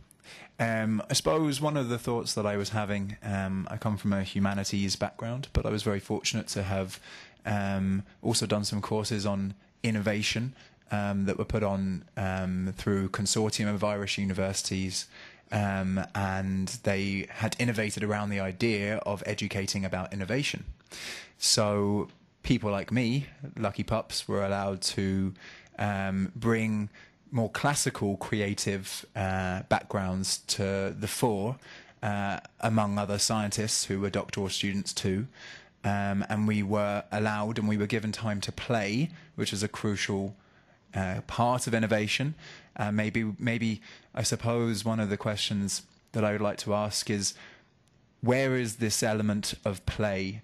It's the opposite of policy maybe for some people, maybe it's not for others. But I suppose the other question here is key, and it's to do with education. We must invest in universities, but not in the traditional university structure. So if there are to be companies involved, how do we make sure that these companies involved are not only serving their particular sector, not only the sciences, not only industry, because I see the future for humanities looking completely doomed, albeit crucial for creativity in the classical sense and innovation in the modern sense. And this is something that it's a genuine question, and I think I'd be very interested in any of your responses towards this kind of point.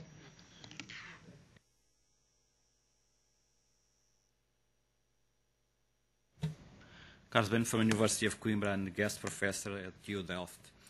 I really liked your presentations, but there is one that I really like strongly, the presentation from Linda, and in which concerns to something that I think is at the core, that is about openness and transparency. And I would add also credibility. Credibility in the sense that people really think that, okay, the institutions are open, are transparent, have competence, and governance based on evidences. And I really think that this is at the core of improving and going behind our current situation in terms of trusting the institutions, trusting universities, trusting enterprises, trusting the system that is about these aspects of openness and transparency. So I really would like to understand from your positions definitely the role that you think that the open data, crowdsourced data, and all these things related to openness have in all this process, and how they relate also to the current programs on H2020, how this is being said. Yes, maybe more a comment than a question. Mariela Tenne from EARTO, is the European Association of Research Centers in Europe. Actually, much more positive than some of the comments you got. I think this is quite good that for once we are discussing innovation ecosystem. I think replacing the title ERA by a European innovation ecosystem would be much better than what we have in ERA. Probably we'll skip some of the gender issues and really looking at what the policy and innovation policy management should be. So I think if that helps to retitle the activities we have, please yes do. Maybe to mention something and why I'm quite positive on your report and especially on the small summary that you made. EARTO has published 2 weeks ago some recommendation. For those who don't have them, I have some copy outside. And we came to 2 conclusions, which I think maybe it sounds old-fashioned and not innovative enough, but I think sometimes you need to repeat your message. I think sometimes understanding takes time. Exactly the same than looking at results, what Linda says, to have innovation programs and show the impact. Now the innovation programs in the Netherlands show their impact while they have been killed some few years back. And that's a pity. So sometimes supporting innovation ecosystem takes time, and supporting those ones needs to be done over and over and over again. And proving our case is not always very easy. When I look at your 2 recommendations, the first one, you're very much looking at the complexity of this ecosystem and how the different actors are playing with each other. I think this needs some training to understand who are those actors. We see, and in my job every day, I have to explain again and again what a research center can do, which is not academia, which is not industry, and has a very particular job to do. But if it's not supported, we won't have them in 25 years' time, which I think it's one of the key of Europe. They don't have them in the US, but they are creating them in Canada. So I've been discussing, and I'm asked all around the world now to discuss what is the model of the ecosystem we have in Europe. We don't work that bad. So we should not always shoot in our feet telling that our models are not so bad. I think sometimes we're doing quite good. And if I look at Canada, they are turning their National Research Council 90 degrees and going to become a new RTO. And I had the discussion with our minister last week on how the RTO models and the innovation ecosystem with the different actors, with the industry, with the academia, and with the RTOs were working, and why we were so successful in certain areas. So sometimes everything new, I don't really agree. Sometimes taking time in invest in what you already invested for and looking at your return of investment will be quite key. Something that I see also on your governance. For us, we looked at this much more, not on the side of the governance itself. I mean, we're not the policy maker, but much more on what is the impact you get out of the money you are investing. which I think was your underlying question. And I think this will be the job of the Commission to prove that the investment made in the structural funds on innovation and in Horizon 2020 will impact. National ministries are already asked to do that many often. You had a few comments on the different policy you have at national level. But I think this is where you have to show that the policy you have on ecosystem will function and how you get that. And I think here you will need to have the actors on the table, so not only the policy maker, which I think most of you are in your high-level group, but probably make your high-level group continue its work, but discussing with the actors in the ecosystem to see how can you derive that really in practical instruments and where are the other actors in those systems can support you further. And I think probably some more dialogues with the actors of the innovation ecosystems will probably be the next steps for you. So the offer is there to be taken.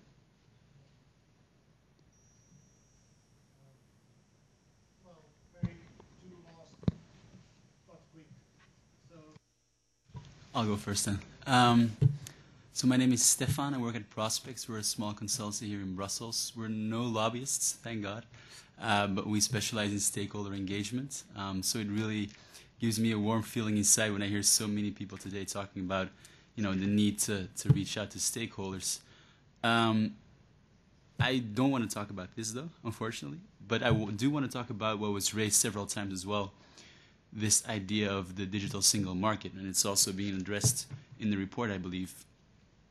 So we talk about, data protection, we talk about copyright. Last year before the elections, we were trying to get through the connected content regulation in the European Parliament. So we have all these ideas of harmonizing legislation and to at least, create this ecosystem for our companies, European companies or European champions to, get this potential for economies of scale. I mean, we talked about this today as well. Our European champions, where are they? And I think they're conspicuously absent at this point. My point is, when it comes to these kind of policy issues, the ones you raised in the report as well, is they've been postponed and postponed again and again. And I think the key issue here is we need to ask more of our policymakers, our decision makers. And this is, speaking from a personal point of view here, is that member states, for the most part, have been postponing any kind of, breakthroughs on these legislative files. So that's something I just wanted to get off my chest. But thank you for your presentation. It was really, really interesting. And then the final. Oh my God, pressure on me. Hi, my name is Jero. I'm a national contact point for Belgium for Horizon 2020. I work for Walloon Business Federation. Actually, it's more a follow-up of the previous speaker that I'd like to say is justly, concretely, what do we do now? We hear your recommendation, what you have said, and you have a roadmap on the last 2 pages of the blueprint. But as it's written, it's suggested.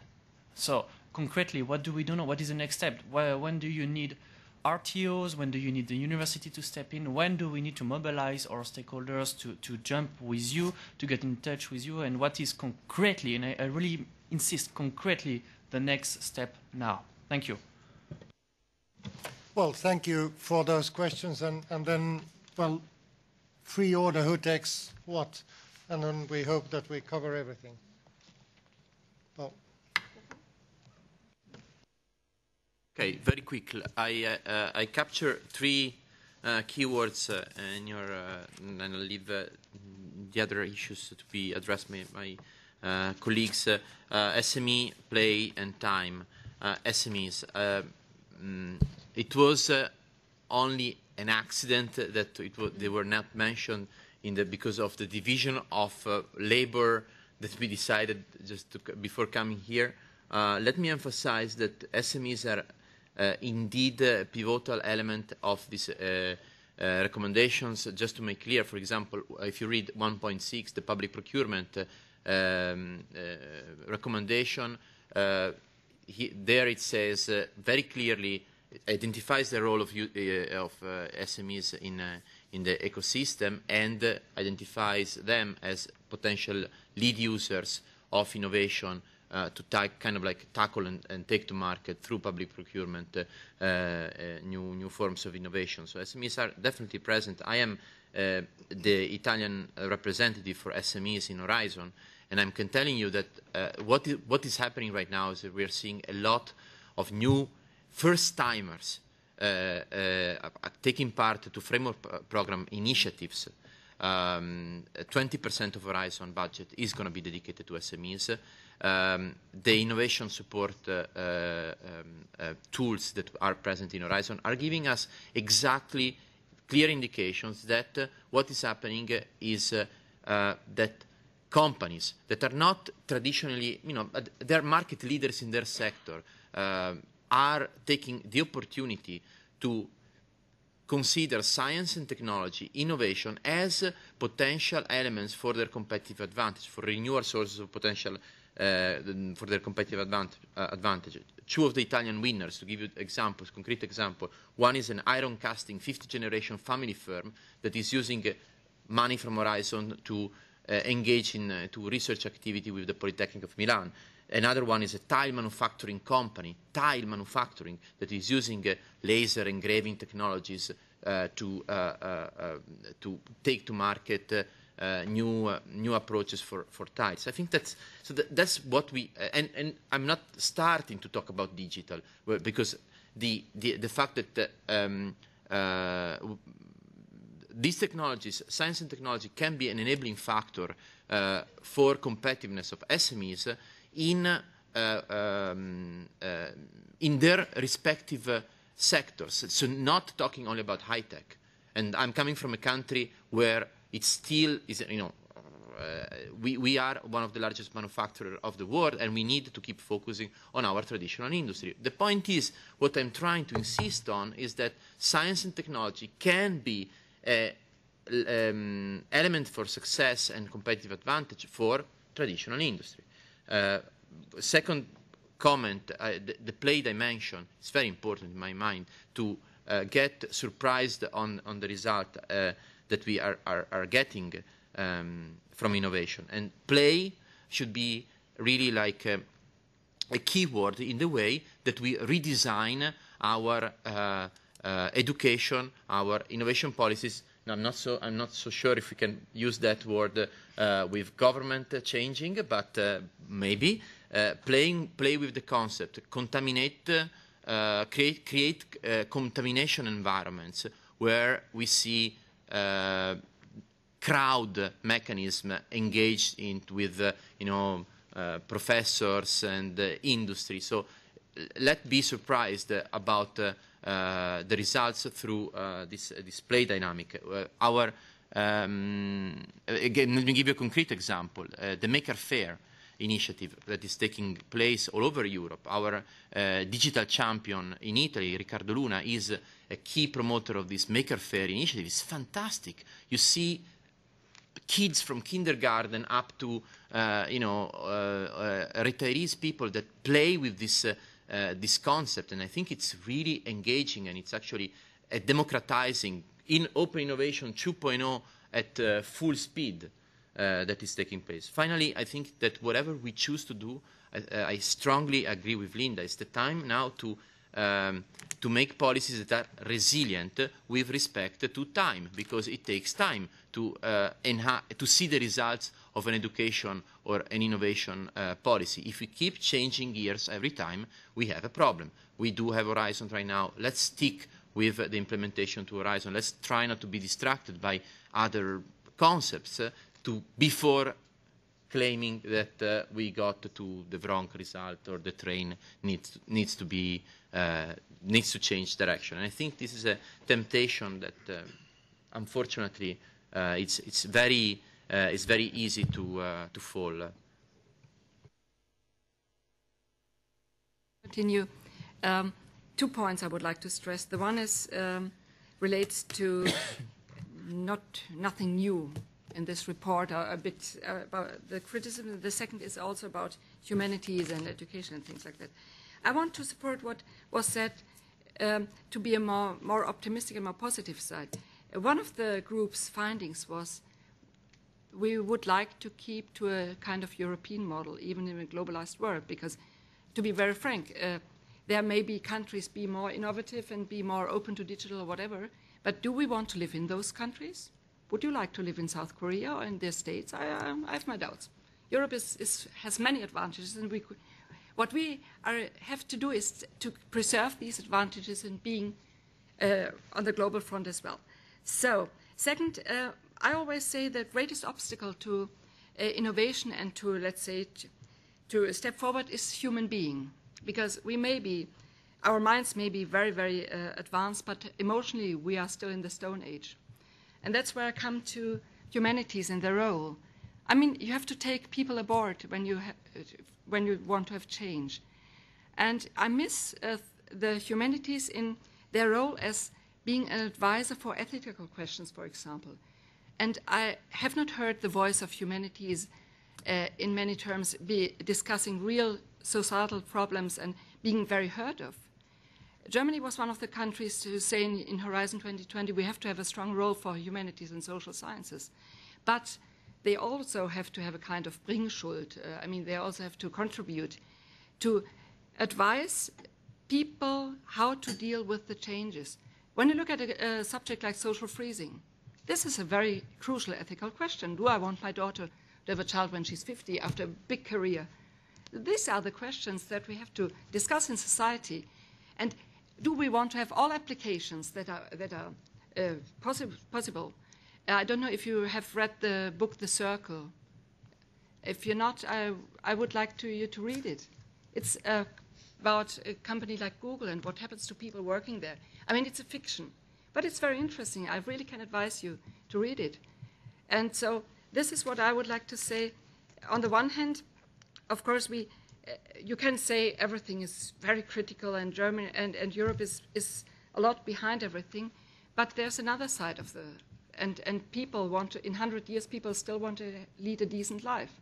And that's where the questions where we as politicians have to tackle.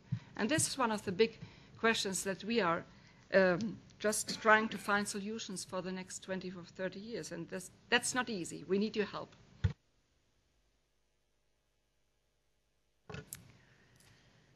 A lot of questions. Some have hopefully been answered already. I think there was a question about the new commission. Did we have an opinion about it? Well, like I said, I think already the organization of the new commission, if it works the way I think Mr. Juncker has planned it, is very promising. I know there has been some disappointment about the role of research and innovation in when you look at the picture of the organization chart for the new commission, and the fact that it's all very much connected to jobs and growth. I think it just reflects today's reality. Europe is not a very popular idea for many citizens at the moment. The Danish lady was talking about youth unemployment, which is a huge, huge social problem. So it's all very well to talk about fundamental science and the importance, and of course it is very important. But I think it's just been chosen for a very pragmatic agenda for the next 5 years, which with a lot of actual topical problems that we have in Europe right now, whether we like it or not. So I think research and innovation as tools for competitiveness and growth, I think, to me, it seems a reasonable agenda. I think EARTO was very pleased when they read the mission letter from Mr. Juncker to Mr. Mudas. Certainly from the Minister of Economic Affairs, we were pleased because there is a lot of emphasis on impact, on applied research. So you probably did a good job in talking to him. Yeah, I think that there's a lot of promise in this new commission for the next 5 years. There was about impact of innovation, which I discussed in my presentation. We need to give it time, but also you do need to look at impact. This is something we failed to do in Dutch policy in the past. I mean, we thought the innovation programs were excellent. They were supported by the political system of the time. The Prime Minister was chairing in an innovation platform, and they came up with the idea for these programs. So we had the political commitment, and then of course the politics change and the commitment's gone. And then if you haven't thought up front about how do we demonstrate that it has had an impact or will have an impact, then it's just this one big strike through and you're out.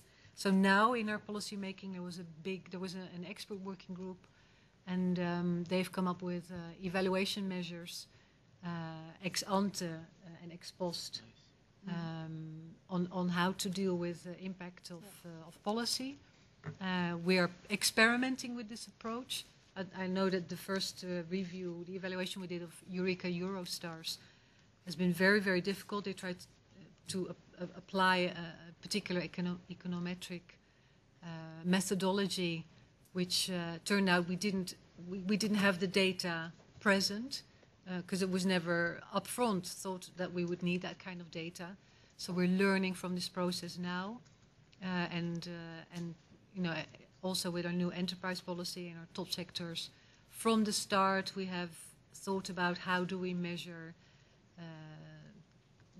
progress, how do we measure what results we want to get out of it, and how do we demonstrate we are getting those results. So in terms of the communication, also we have had to learn a hard lesson there. So now each year we have a reporting cyclus to members of parliament and the public at large about what we do and what the progress has been. So that's about impact of innovation. Element of play has been discussed. Old-fashioned, European. Well, I think you have to start with what you have some kind of influence on, not a huge deal, but national and European policy making is something that is within our grasp, but clearly business are not thinking on a European scale.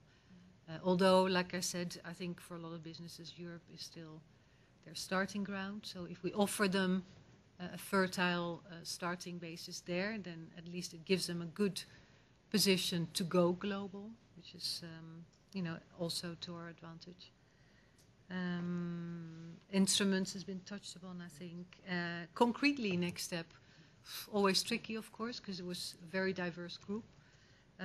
So I'll take it to the personal level again. Like I said, I switched to our enterprise agency, where I'll be advising. I'm a national contact point now for Horizon 2020 for climate action.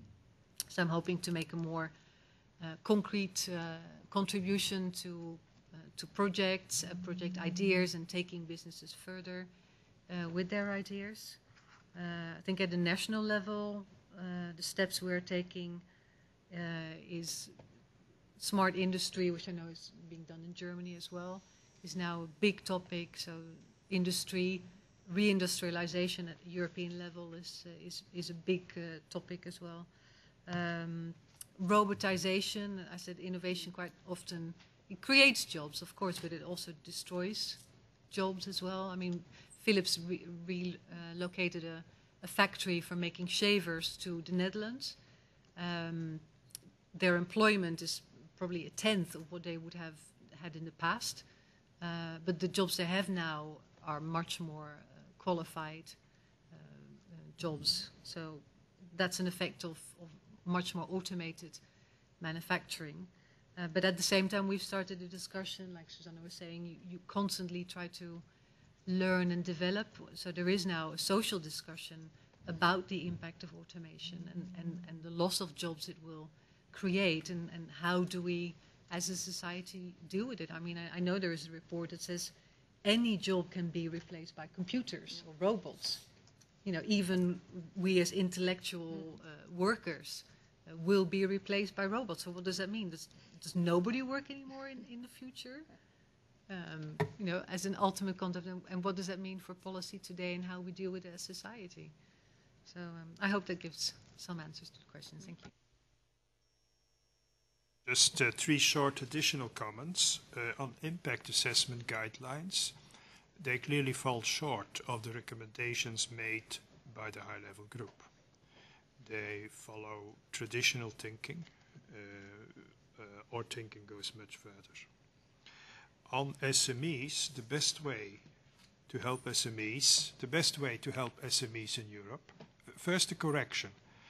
There is in Brussels often grand talk about SMEs and innovation. We must realize that only a very small percentage of small and medium-sized companies are in innovation.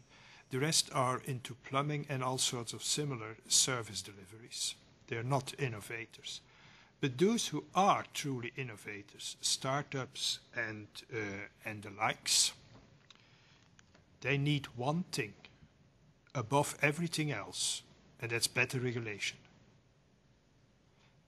SMEs in Europe are killed in their growth by the regulatory burdens. A large company can cope with it. They have an army of lawyers, etc. Small companies simply cannot.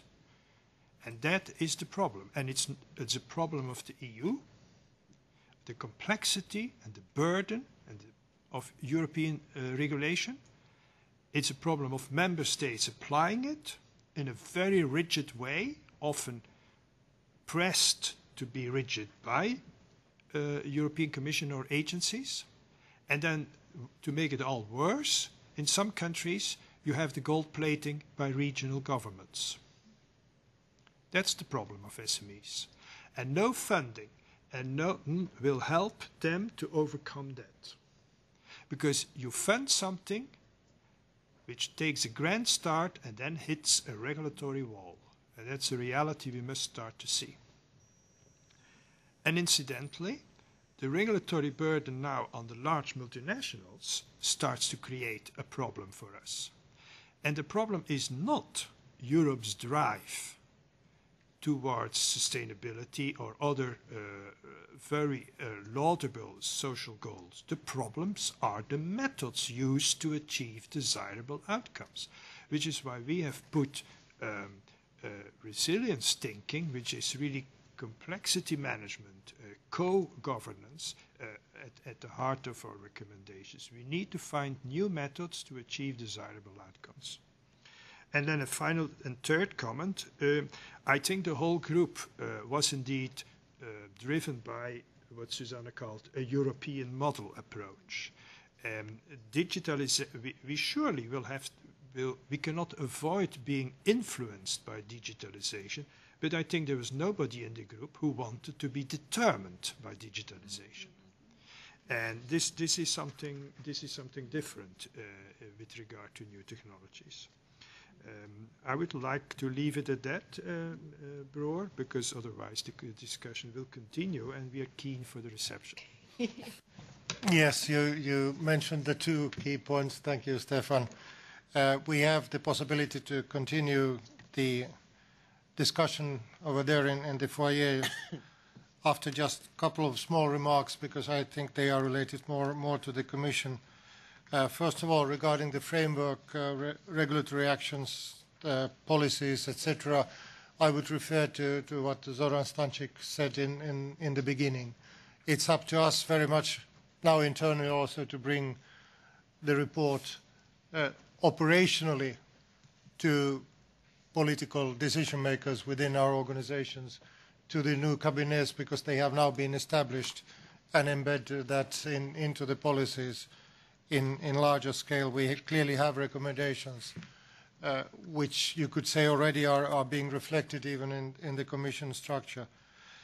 For the second very practical question, what to do now, I really think that if you read the report, if you get thoughts on that, if you are resonating with that, or I would say if there is clear dissonance, let us know.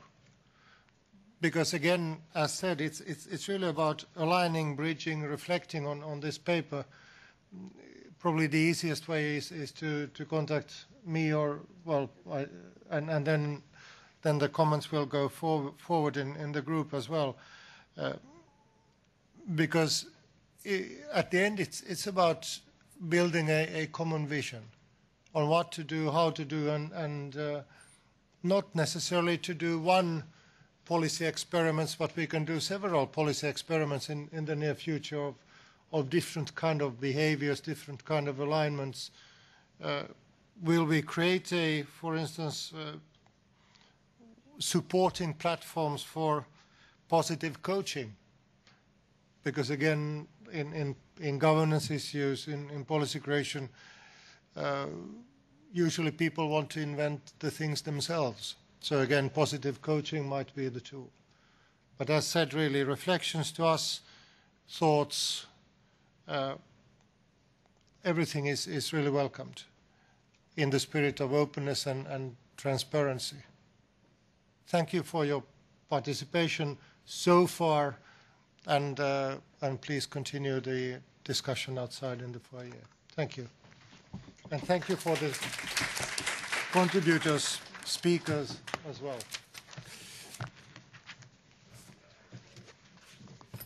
Thank you. Thank you.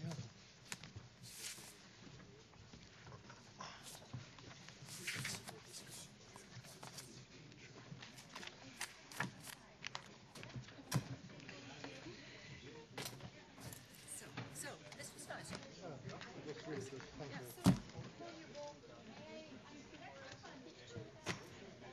Okay. Where? In the corner.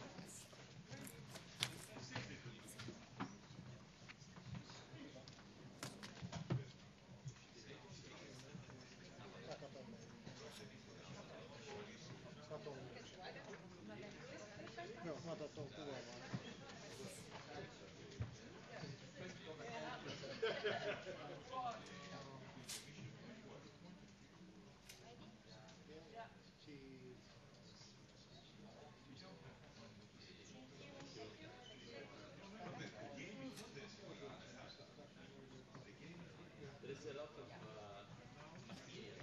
Yes. Yeah.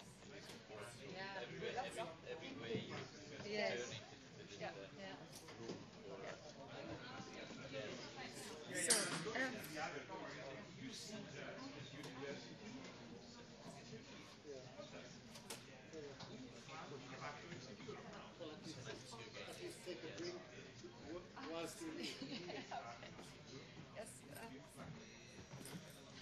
Linda, will you start the session now, or will you stay? I'll probably stay. Okay.